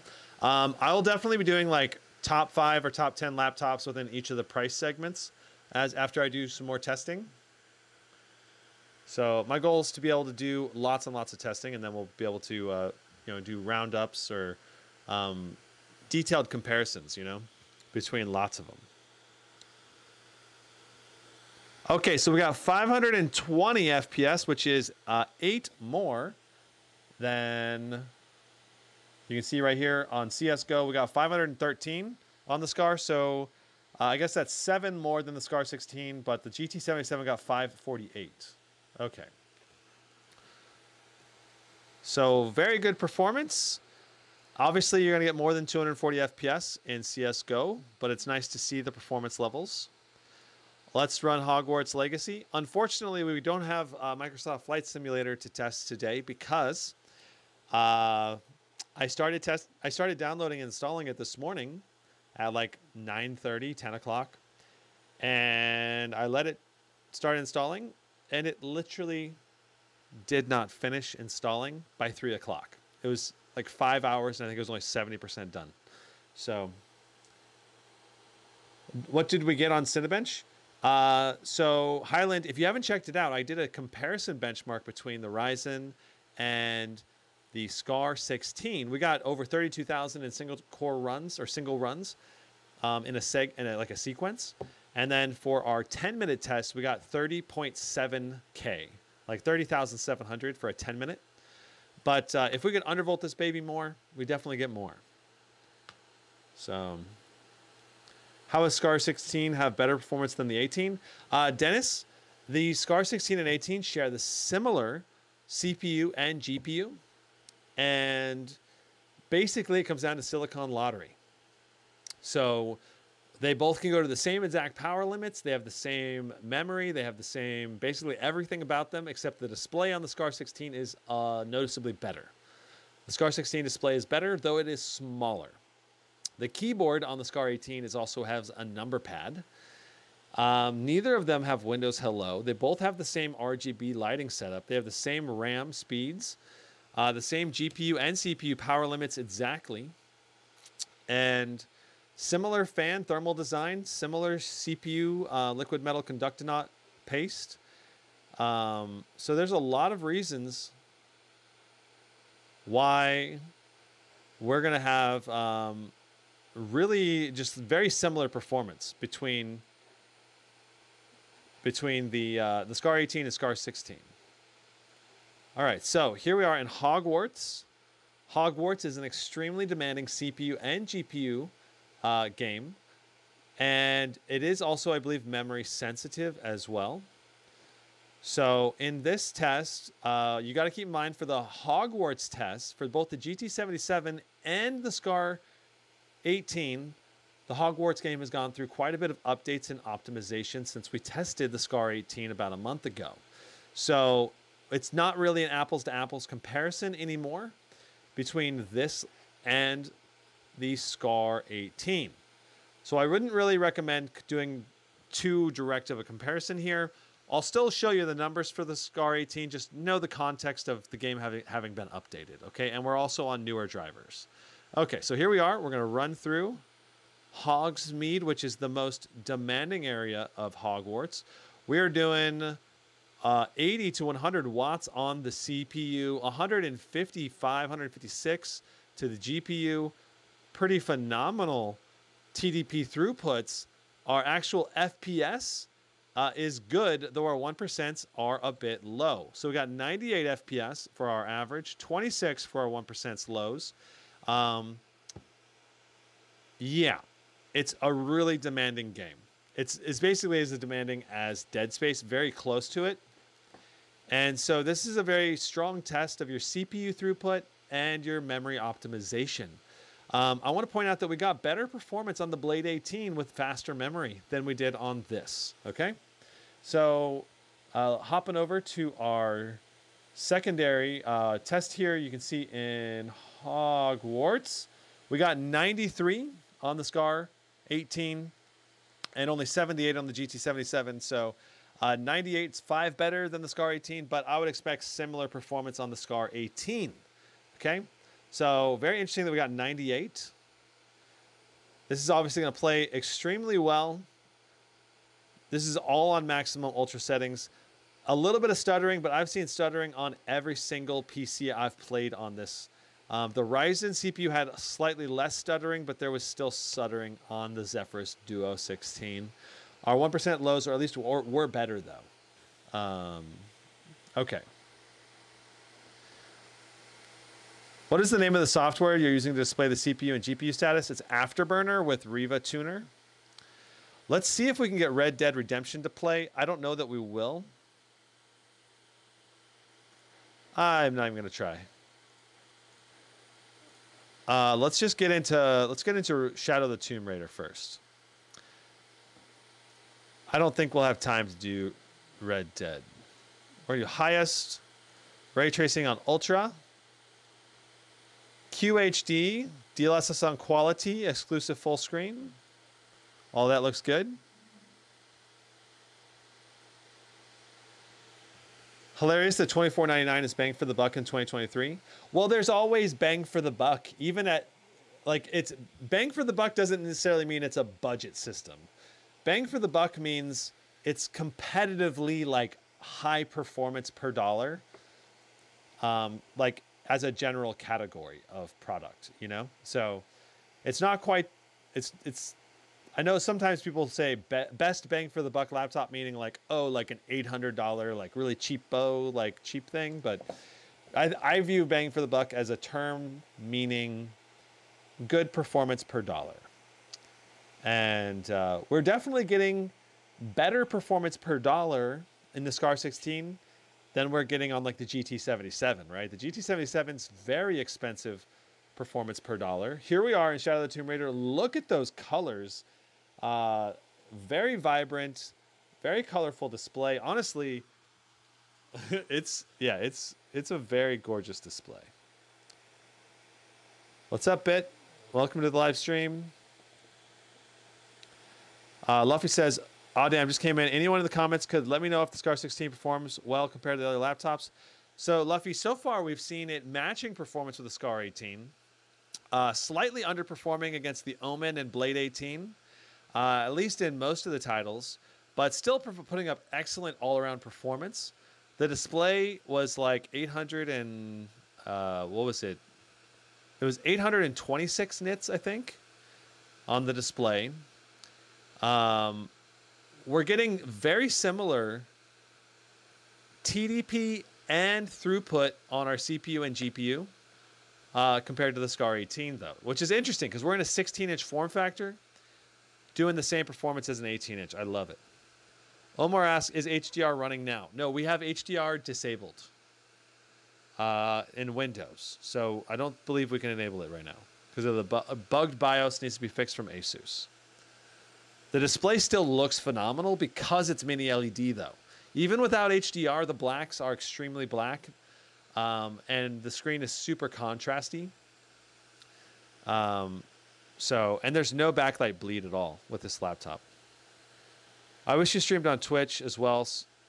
I would be giving you my Twitch primes. Oh, gotcha. 1100 nits is in HDR mode. Yeah. But even in non-HDR mode, we were seeing super high bright. We were seeing super high bright.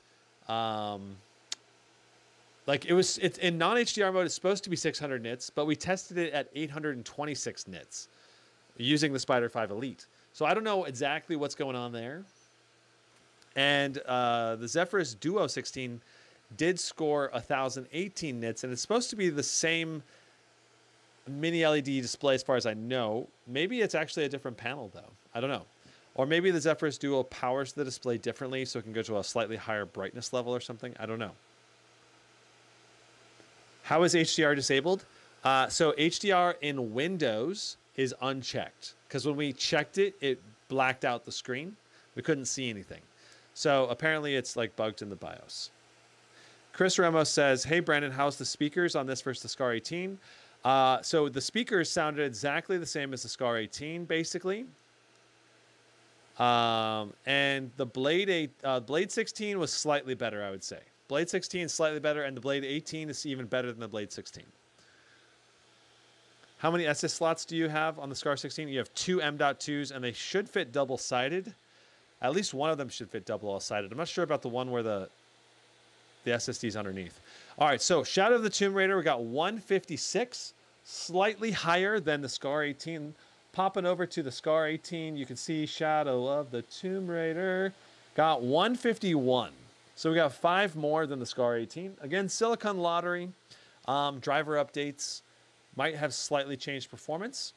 I would anticipate Scar 18 to be getting very similar levels of performance in general to this, depending on your laptop and the Silicon Lottery. So, and it's like only a few percentage points off.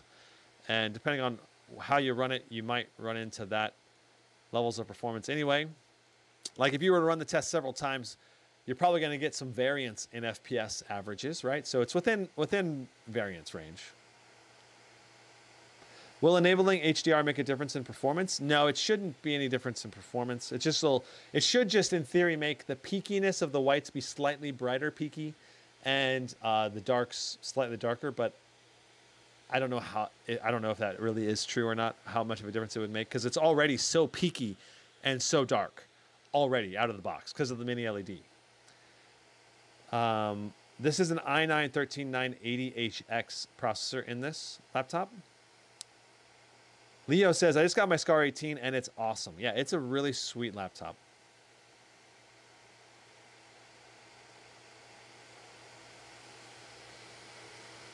Open myself up to Twitch simps. Oh my goodness. I don't know if I can handle the simpiness.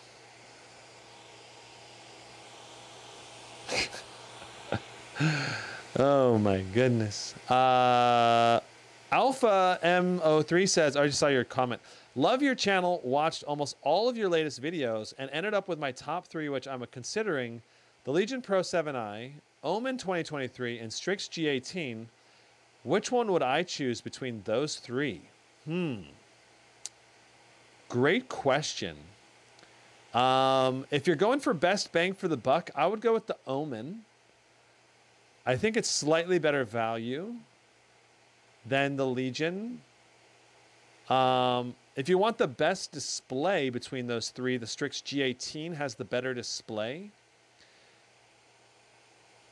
I think the Omen also has the best ports between those three. The Legion Pro 7i is going to be the most portable because it's only a 16-inch laptop, though. So it all really depends. Between those three, I'd probably go Omen. But I think you can't really go wrong necessarily with any of those three because all three have their pros. They all three have really good things about them. So it looks like Rainbow Six Siege might still be bugged. Goodness. Let's get into The Witcher 3.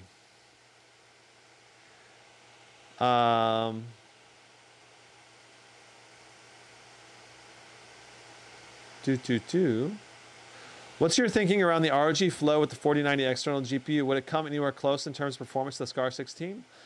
So it would get close, especially in GPU-bound games. The Flow series should be like at least, I don't know, 80 to 90% the performance of what we're seeing. But the simple fact is the bandwidth going through the eGPU enclosures, I believe it's a Thunderbolt 4 connection or like a USB 4 connection, basically. PCI, I think it's actually a PCIe Express connection, which is actually even better than Thunderbolt 4. That said, it's still going to bottleneck you a little bit, especially in CPU-bound games. That's where you're going to see the biggest degradation in performance. And yeah, you should still be able to get exceptionally good performance with the Flow X16, though. It's not like you're like getting terrible performance or something. Your 1% lows might stutter a little bit more, though, because you're using an external GPU. Need to do actual testing with this generation. All right, so here we are. We're on... DLSS is on quality. Ray tracing's on ultra. Everything's on ultra right now. We have frame generation enabled. We're at 2560 by 1600, standard settings. Let's hop into our benchmark zone for The Witcher 3.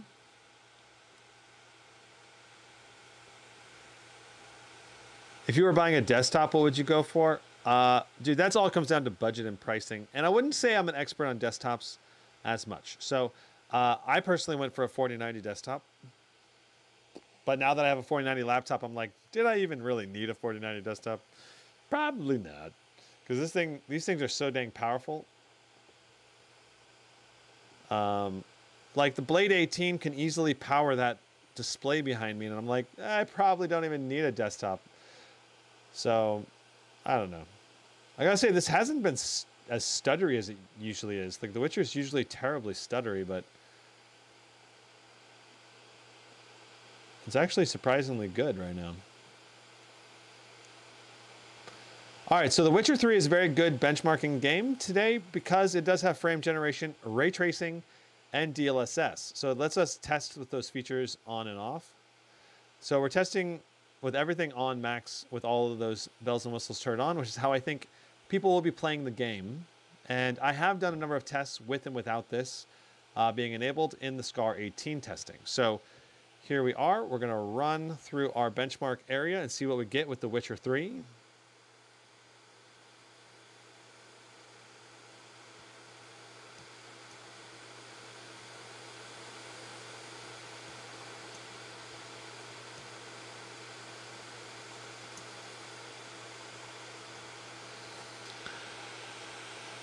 I just use an external display for anything useful.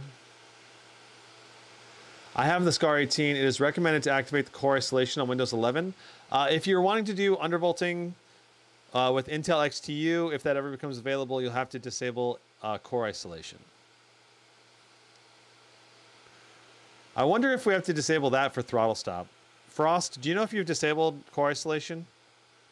Okay, 111, 55. I believe that's good. Let's see what we got. Did we get this? Did we test this? I know I tested this in the Scar 18. Let me try to pull up the number though. So popping over to my channel, we can check out our benchmark history by going down to our Scar 18 benchmarks video. There we go. Frame gen. And let's go to the Witcher 3 cap, frame gen on. Boom. You're enjoying it. Clark says, although building a desktop gaming. All right. Yeah, I had it enabled. Here we are. Looks like we're going to get 106. So we got 5 more FPS on the Scar 16. Again, it could be related to drivers. It could be related to a lot of different things. But it's still very good performance for the Scar 16. It could also be Silicon Lottery, right? Let's see here. Apex Legends time, and we also need to do Time Spy still on the Scar 16.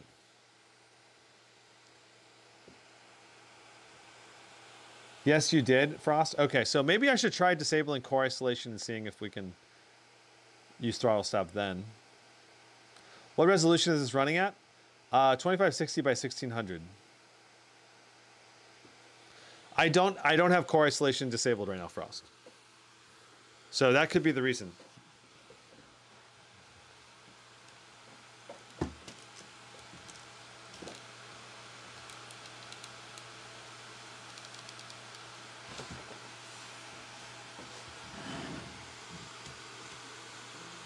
Oh, yeah.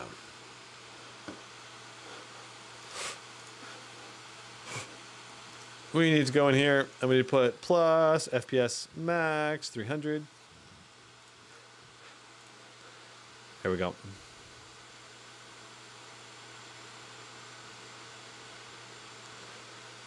Worth to buy someone Scar 16 this time? I think the Scar 16 is a phenomenal laptop. If it fits your ports requirements and you love RGB laptops and you don't mind plastic on your laptop, I think it's a really great laptop.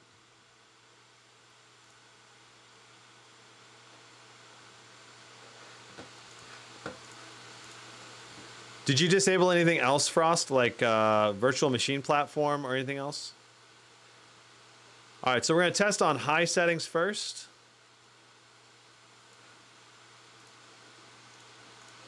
We're going to go into the firing range, and then we're going to do low settings, and then we're going to pop into a match.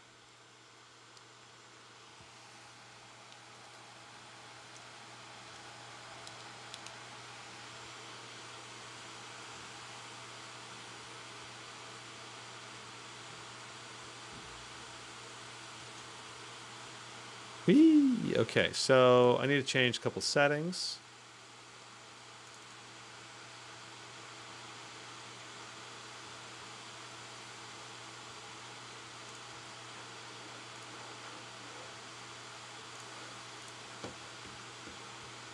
All right, so here we are. We're on high settings. Let's go ahead and see what we get. I think I need to be on, okay. I'm tuning up the system here. All right, so making sure my sensitivity settings are correct. If you're aiming like this, you really need them to be correct. So this is very responsive, gorgeous display action. Let me turn the sound on.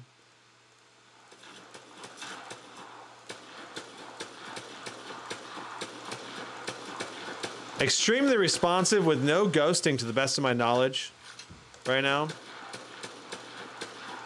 This is going to be an amazing laptop to play a game like Apex Legends. Especially since Apex Legends has so much gorgeous color and all of that, you know, so pretty freaking awesome. Let's go ahead and change our settings down to low now.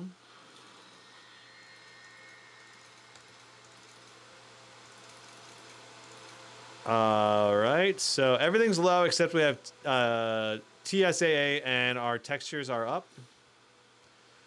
We should be able to get close to 300 FPS, if not 300 nonstop. And I can tell there's been a slight increase to the responsiveness now. Definitely. It feels nice and tight, very fluid.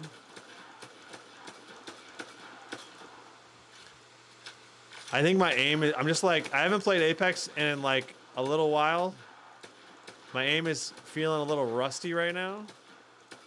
So this is really helpful, getting my aim practice in. Our CPU temps are kind of spicy right now. Doing 90 degrees. That said, if you wanted to, you could limit the FPS down to 240, and that would help reduce your temperatures on this laptop.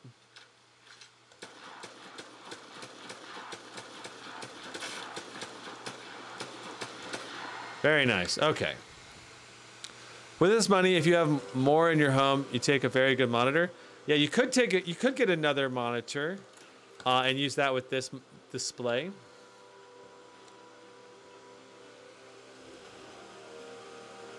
No way you can feel a difference from 200 to 299. Yeah, I can. I definitely can tell. It's a smoothness increase. I can definitely tell. I could predict 144 to 240 increase. 144 to 165 is harder because it's a smaller difference.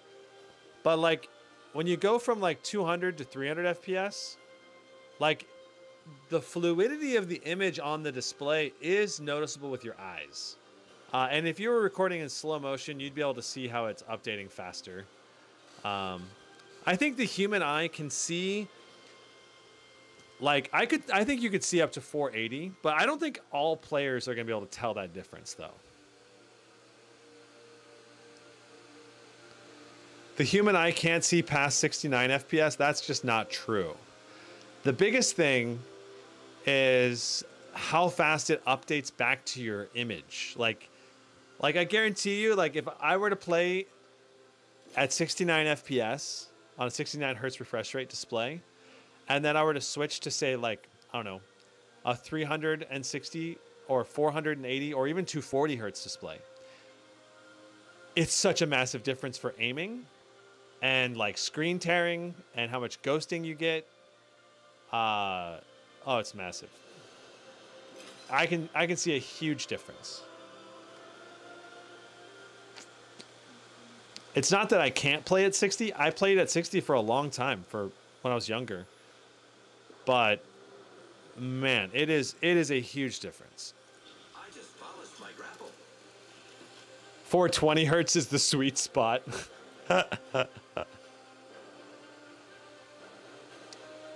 Most important is a very good monitor with better colors. So that's just going to depend on who you are and what you prioritize. If you're more of a casual gamer, I would agree. Better colors, better contrast, better nits brightness. That's going to give you a better overall experience than high refresh rate. So like a 4K 144 hertz display would be the way to go, in my opinion. But if you're doing, let's see here. Let's do, I guess we'll go Scout. But if you're doing casual games, going with a display like the GT77, 144 hertz is going to be amazing. All right, we're going to reset our FPS counter. But if you're going to do competitive games, I really recommend doing a 240 hertz display. The biggest thing on the Titan is just that the general response rate is not as high. So, like the gray to gray response time is noticeably worse than a laptop like this.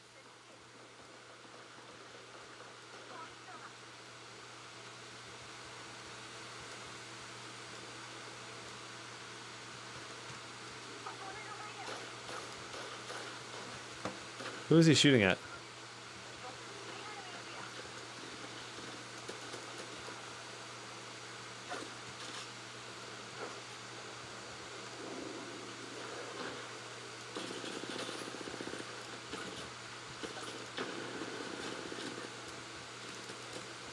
Dang it, we're not gonna get this kill. Oh, no. I missed. See, if I had 480 hertz refresh rate, I would have got to kill. No, I'm just kidding.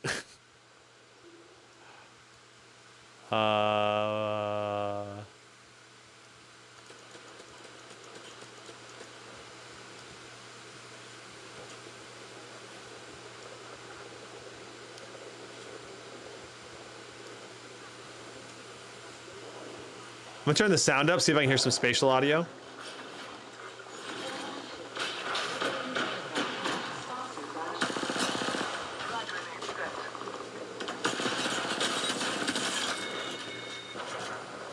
All right, we got that kill.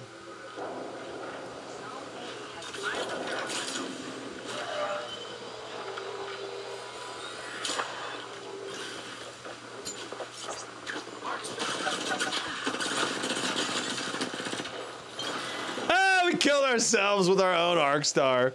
Woo! That's funny. Okay, so very nice. Getting extremely high FPS.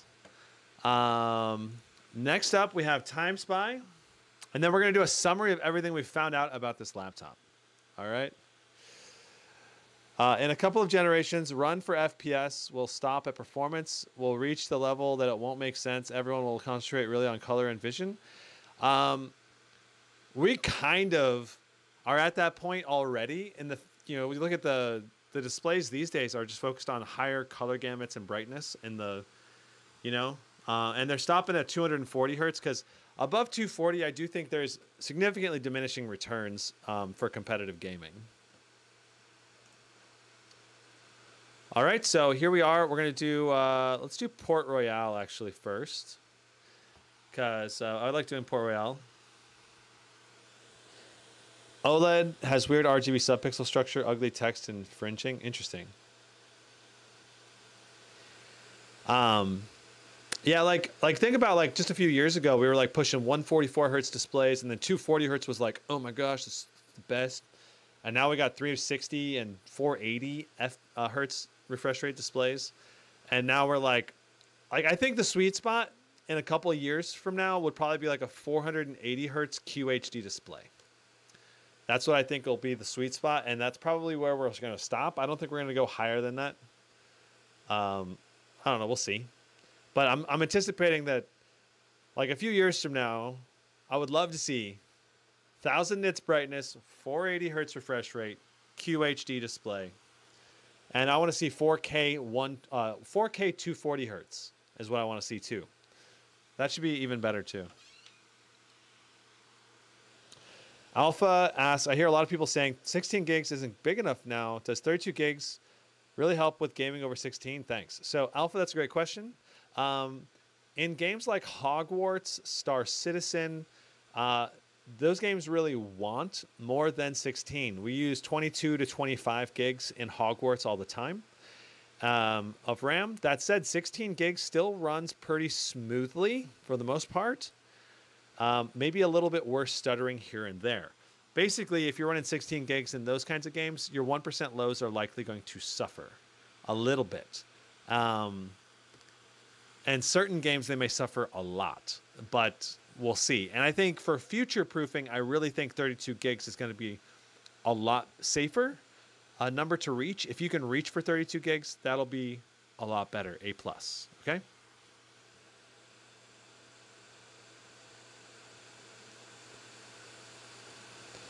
Meanwhile, stupid NVIDIA is trying to make 8K happen. There's no point in really going to 8K.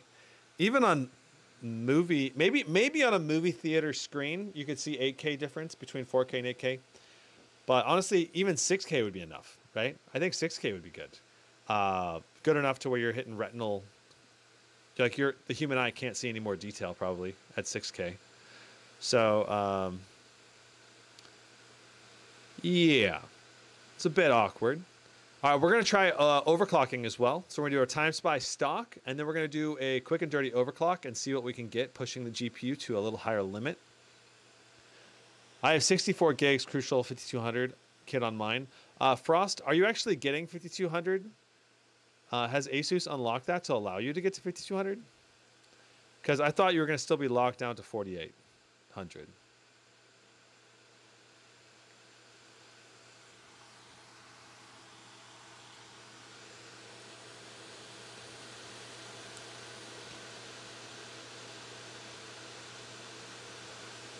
Yeah, Frost says it's 4800 still. Gotcha. Yep. CPU power only at 30 watts. Then when is GPU at? So CPU is only at 30, 40 watts in this because it's not a CPU demanding area or test. So that's the reason why. This is just a GPU test. Port Royale tests your ray tracing performance primarily. 13,560. It's a very good score, but we were seeing over 14,000 on the GT77 for reference. All right, so we're in manual mode. Let's see what we get.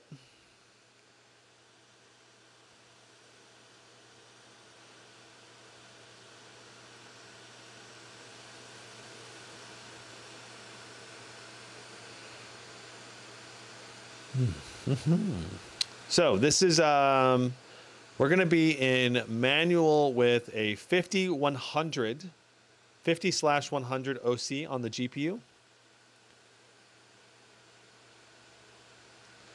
And we're going to try an OC of probably like 225 1000 or maybe 200 1000. We'll see. I have not tried overclocking this GPU at all, so probably 225 would be stable. Maybe 200 almost for sure will be, but 225 might not be. We'll see.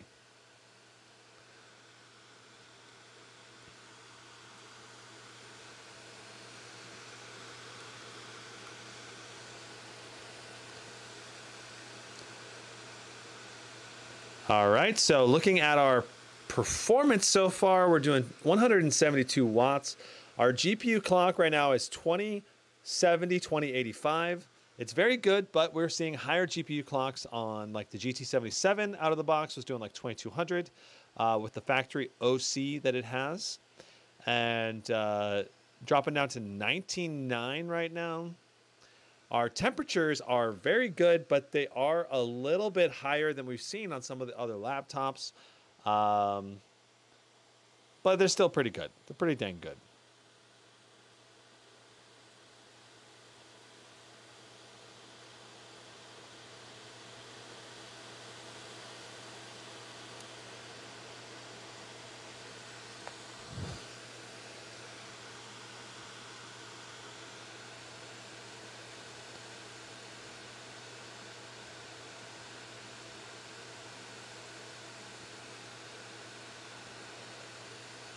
You guys are talking about memory speeds. Yeah, so it'll be interesting to see what the fastest RAM for a laptop's going to be. I don't know. And it's like, I know XMG is trying to push for 6400 on some of their laptops. I'm curious to see how much that's going to make a difference. I'm curious about the latency and the timings. And then it's obviously very fast RAM for clock speed. So you got to combine all of those together to get our overall RAM speed. So we'll have to see. I think XMG is going to do really killer performance. My goal is to start prepping the XMG Neo 17 that came in yesterday tonight, and I'm going to try to do the XMG Neo live stream tomorrow. I think it's only 5600 RAM included with the laptop, though. Is 6400 CL43 or 8038 CL better? I'm not sure which one's better, Vitamin K. We have to actually test it. Scar 18 versus GT77 versus M18 versus Blade 18. All 4090. What is the best considering performance, longevity, and thermals? Just looking at performance, longevity, and thermals, I'm thinking the GT77 would be the best out of those options, at least in terms of most performance.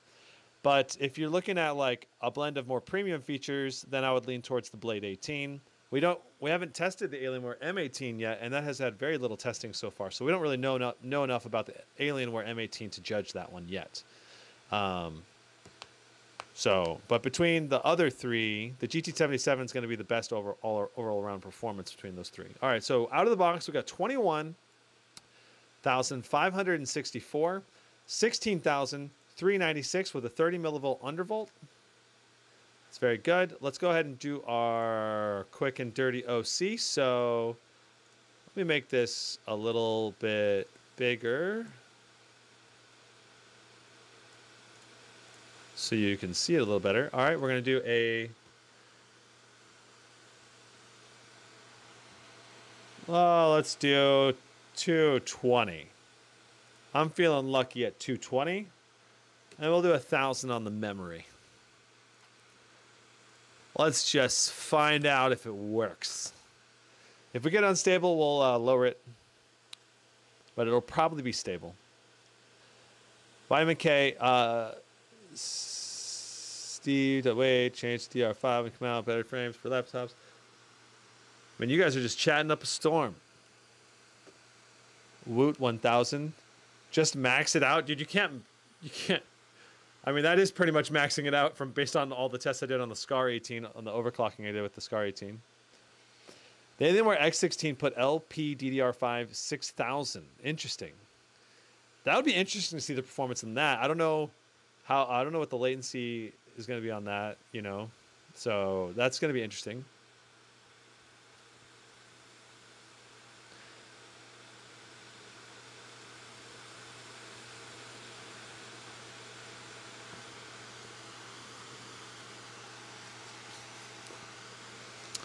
All right, so far I'm not seeing any graphical glitches.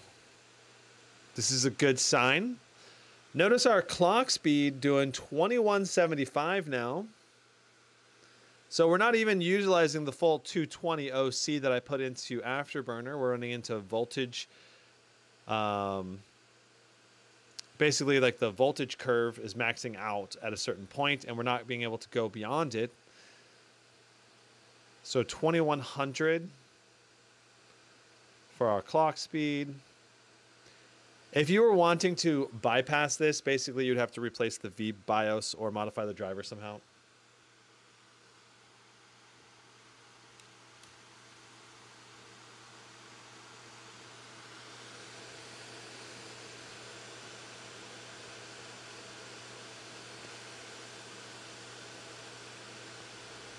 Plus 1000 gigahertz GPU clock OC. Goodness, that would just...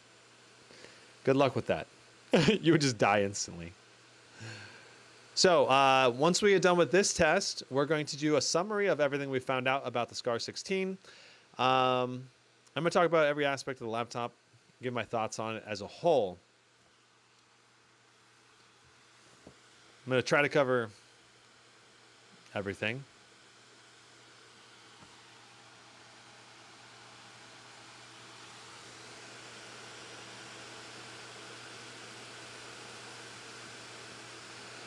V-Core is temp correlated, so maybe put it on ice. LOL, what? Throw it in the freezer? That would be pretty funny. I mean, our temps are only 70 degrees, so, I mean, I don't think it's going to go beyond that anyway. Am I going to try the core isolation? I suppose we could try that. Just see if it unlocks...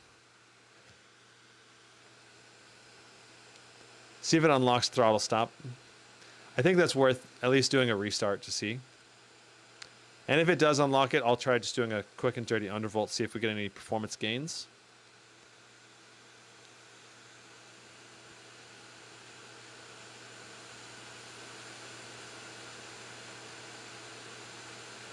Jay's 2 cents taped an air conditioner to the 4090. That's nice. Omar says, installing the MSI app lets you undervolt OC on my Asus laptop GPU. Is there any reason why Asus doesn't give us software to do this? Is there any harm using MSI software, or is it safe? It's just undervolting the GPU doesn't really give you additional performance.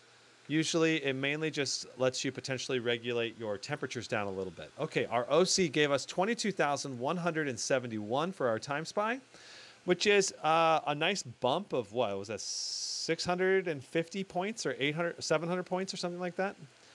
I like that. Let's go ahead and disable core.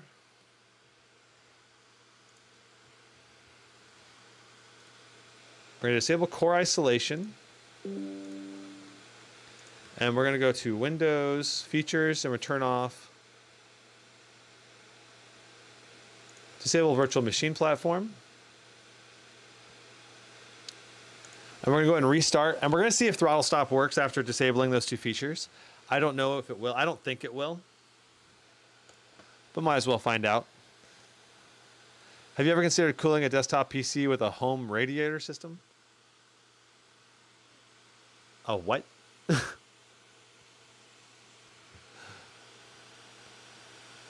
Goodness. Like a $5,000 home air conditioner? I think that's what you're saying.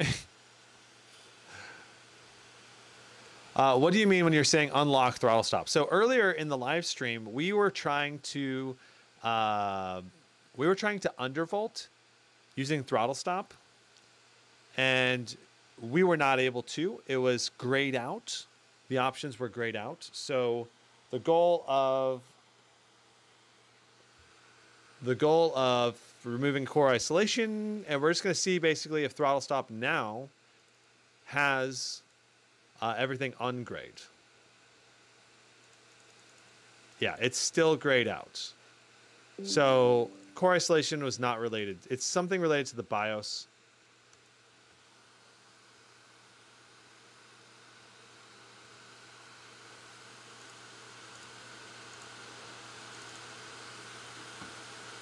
Yeah. Yeah, everything's locked down in throttle stop. Okay.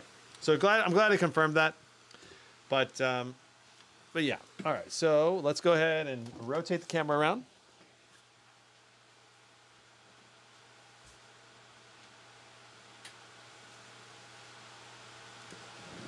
And we're going to get our overview of what I think about the SCAR 16, okay? So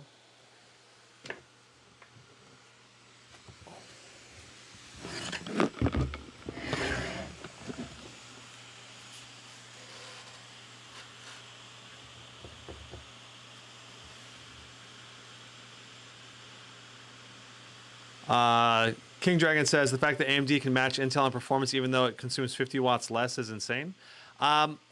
That's not true, King Dragon. In multi-core, we were doing 130 watts on the Ryzen, and we were doing 140 watts on the Intel. I'm not sure. Maybe you're talking about in certain games, maybe that are.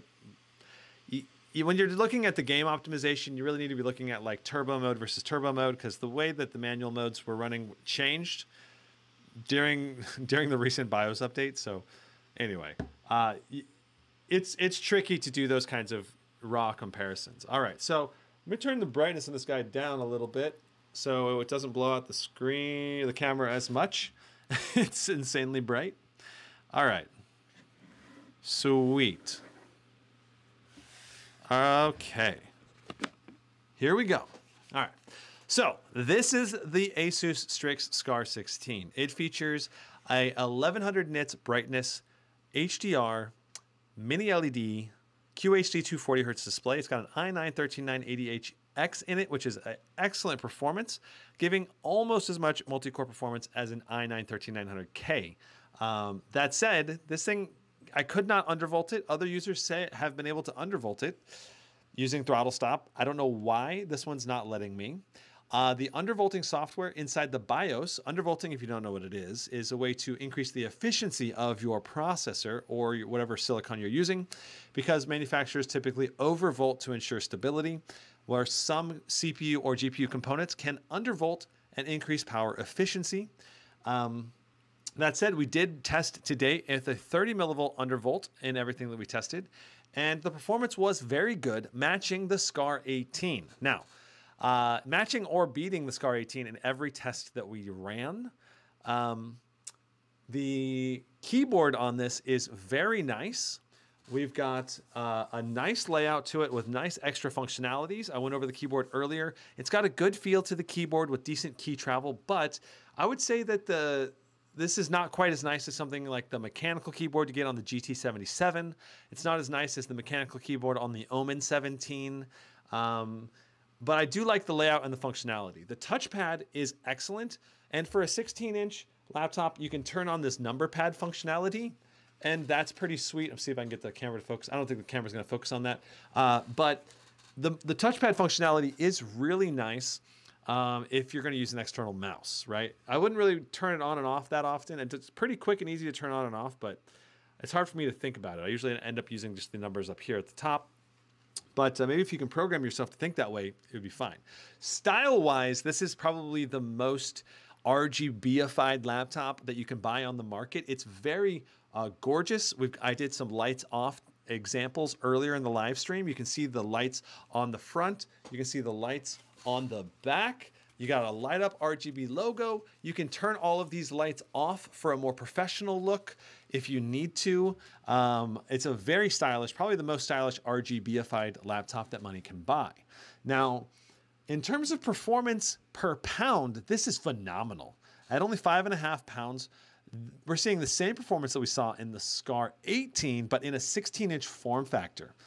That's phenomenal. Now, the only other real contender for performance per pound would probably be like the Legion Pro 7 or maybe the XMG Neo 16. Those are going to be very competitive, especially if you have the liquid cooler on the Neo 16.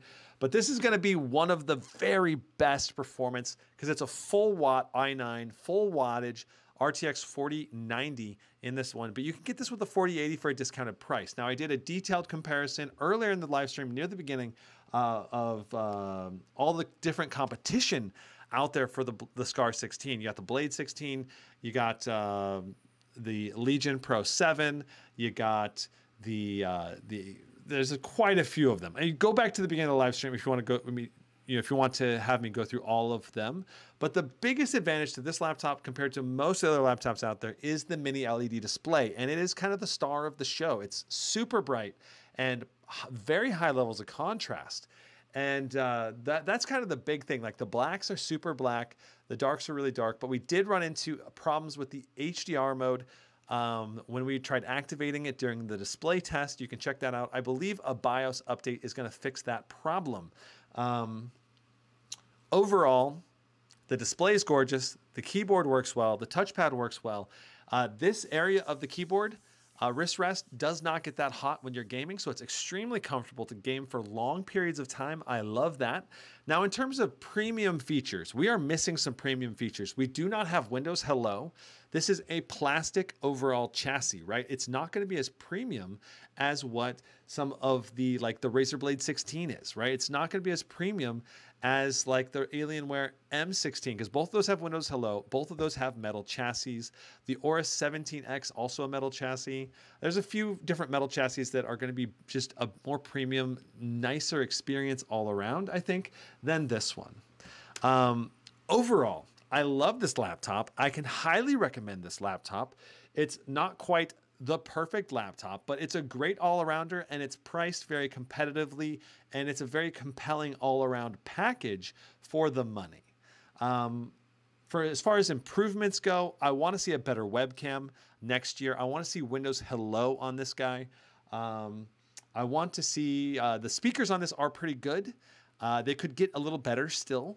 And so I would love to see a little better speakers. I would love to see a mechanical keyboard on this guy again.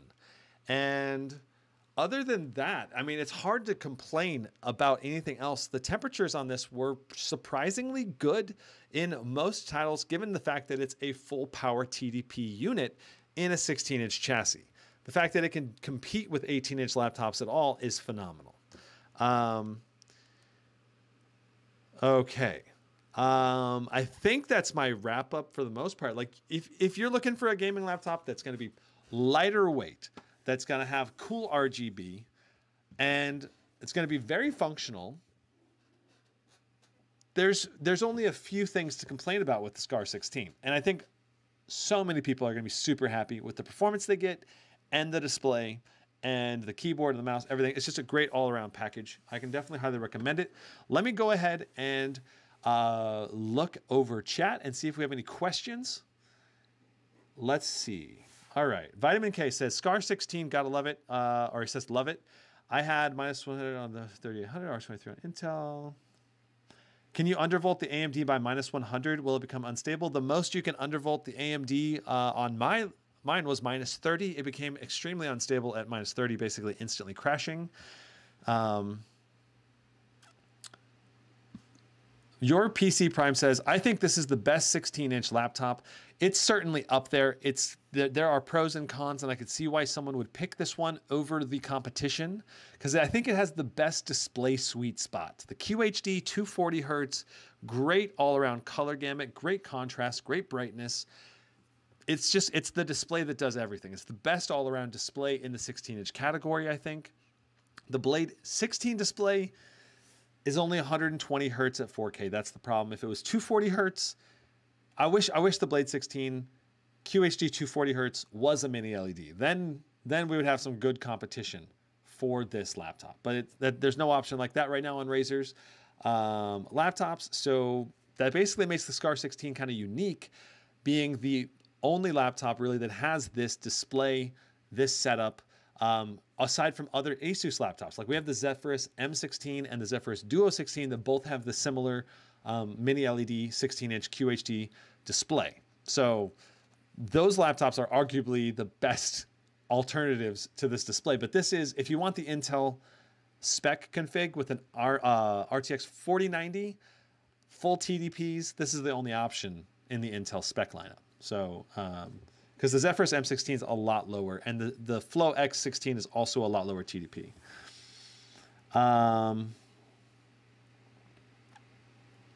King Dragon says, I think the Duo 16 is thinner than the Scar 16. Am I right?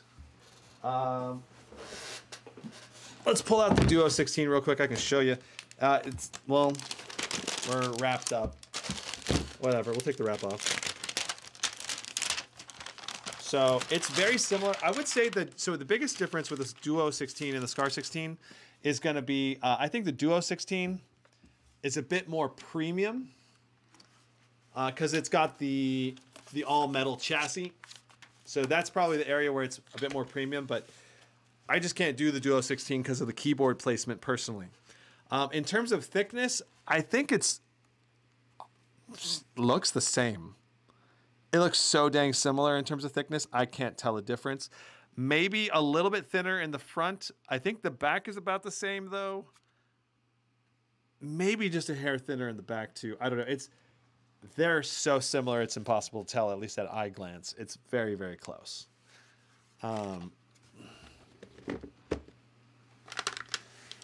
Okay. So, Duo 16 is raised at the back.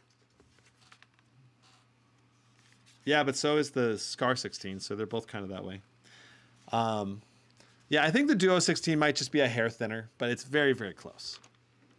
What's the next stream? So we've got the XMG Neo 17 with the water cooler.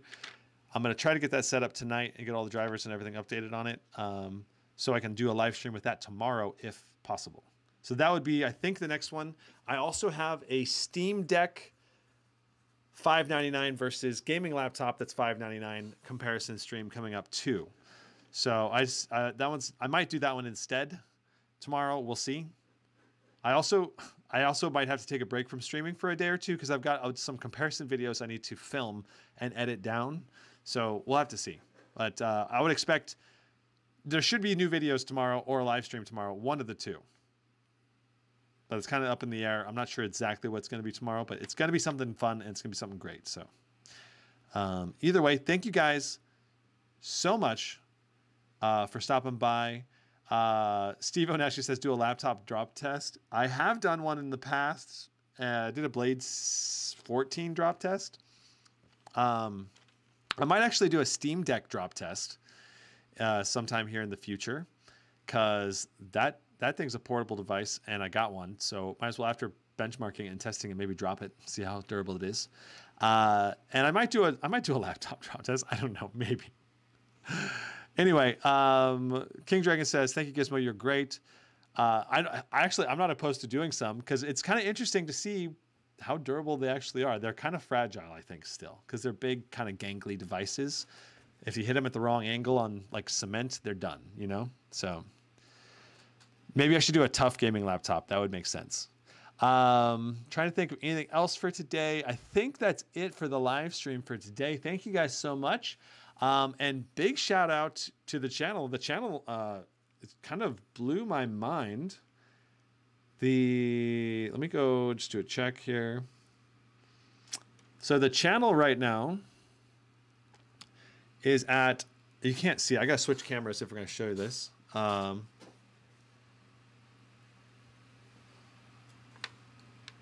channel's at 185,000 real-time views, which is the highest it's ever been at. So thank you guys so much for all your support and all the new subscribers and all the super chats and all the people that became members recently. It really does mean a lot to me. Because basically this, if I can keep this level of viewership up, I can definitely keep doing this for a living, which is so nice. So woohoo. Yeah, super awesome. All right, I'll see you guys in the next live stream or a review video, whatever drops tomorrow, but there should be something for you guys to watch tomorrow either way.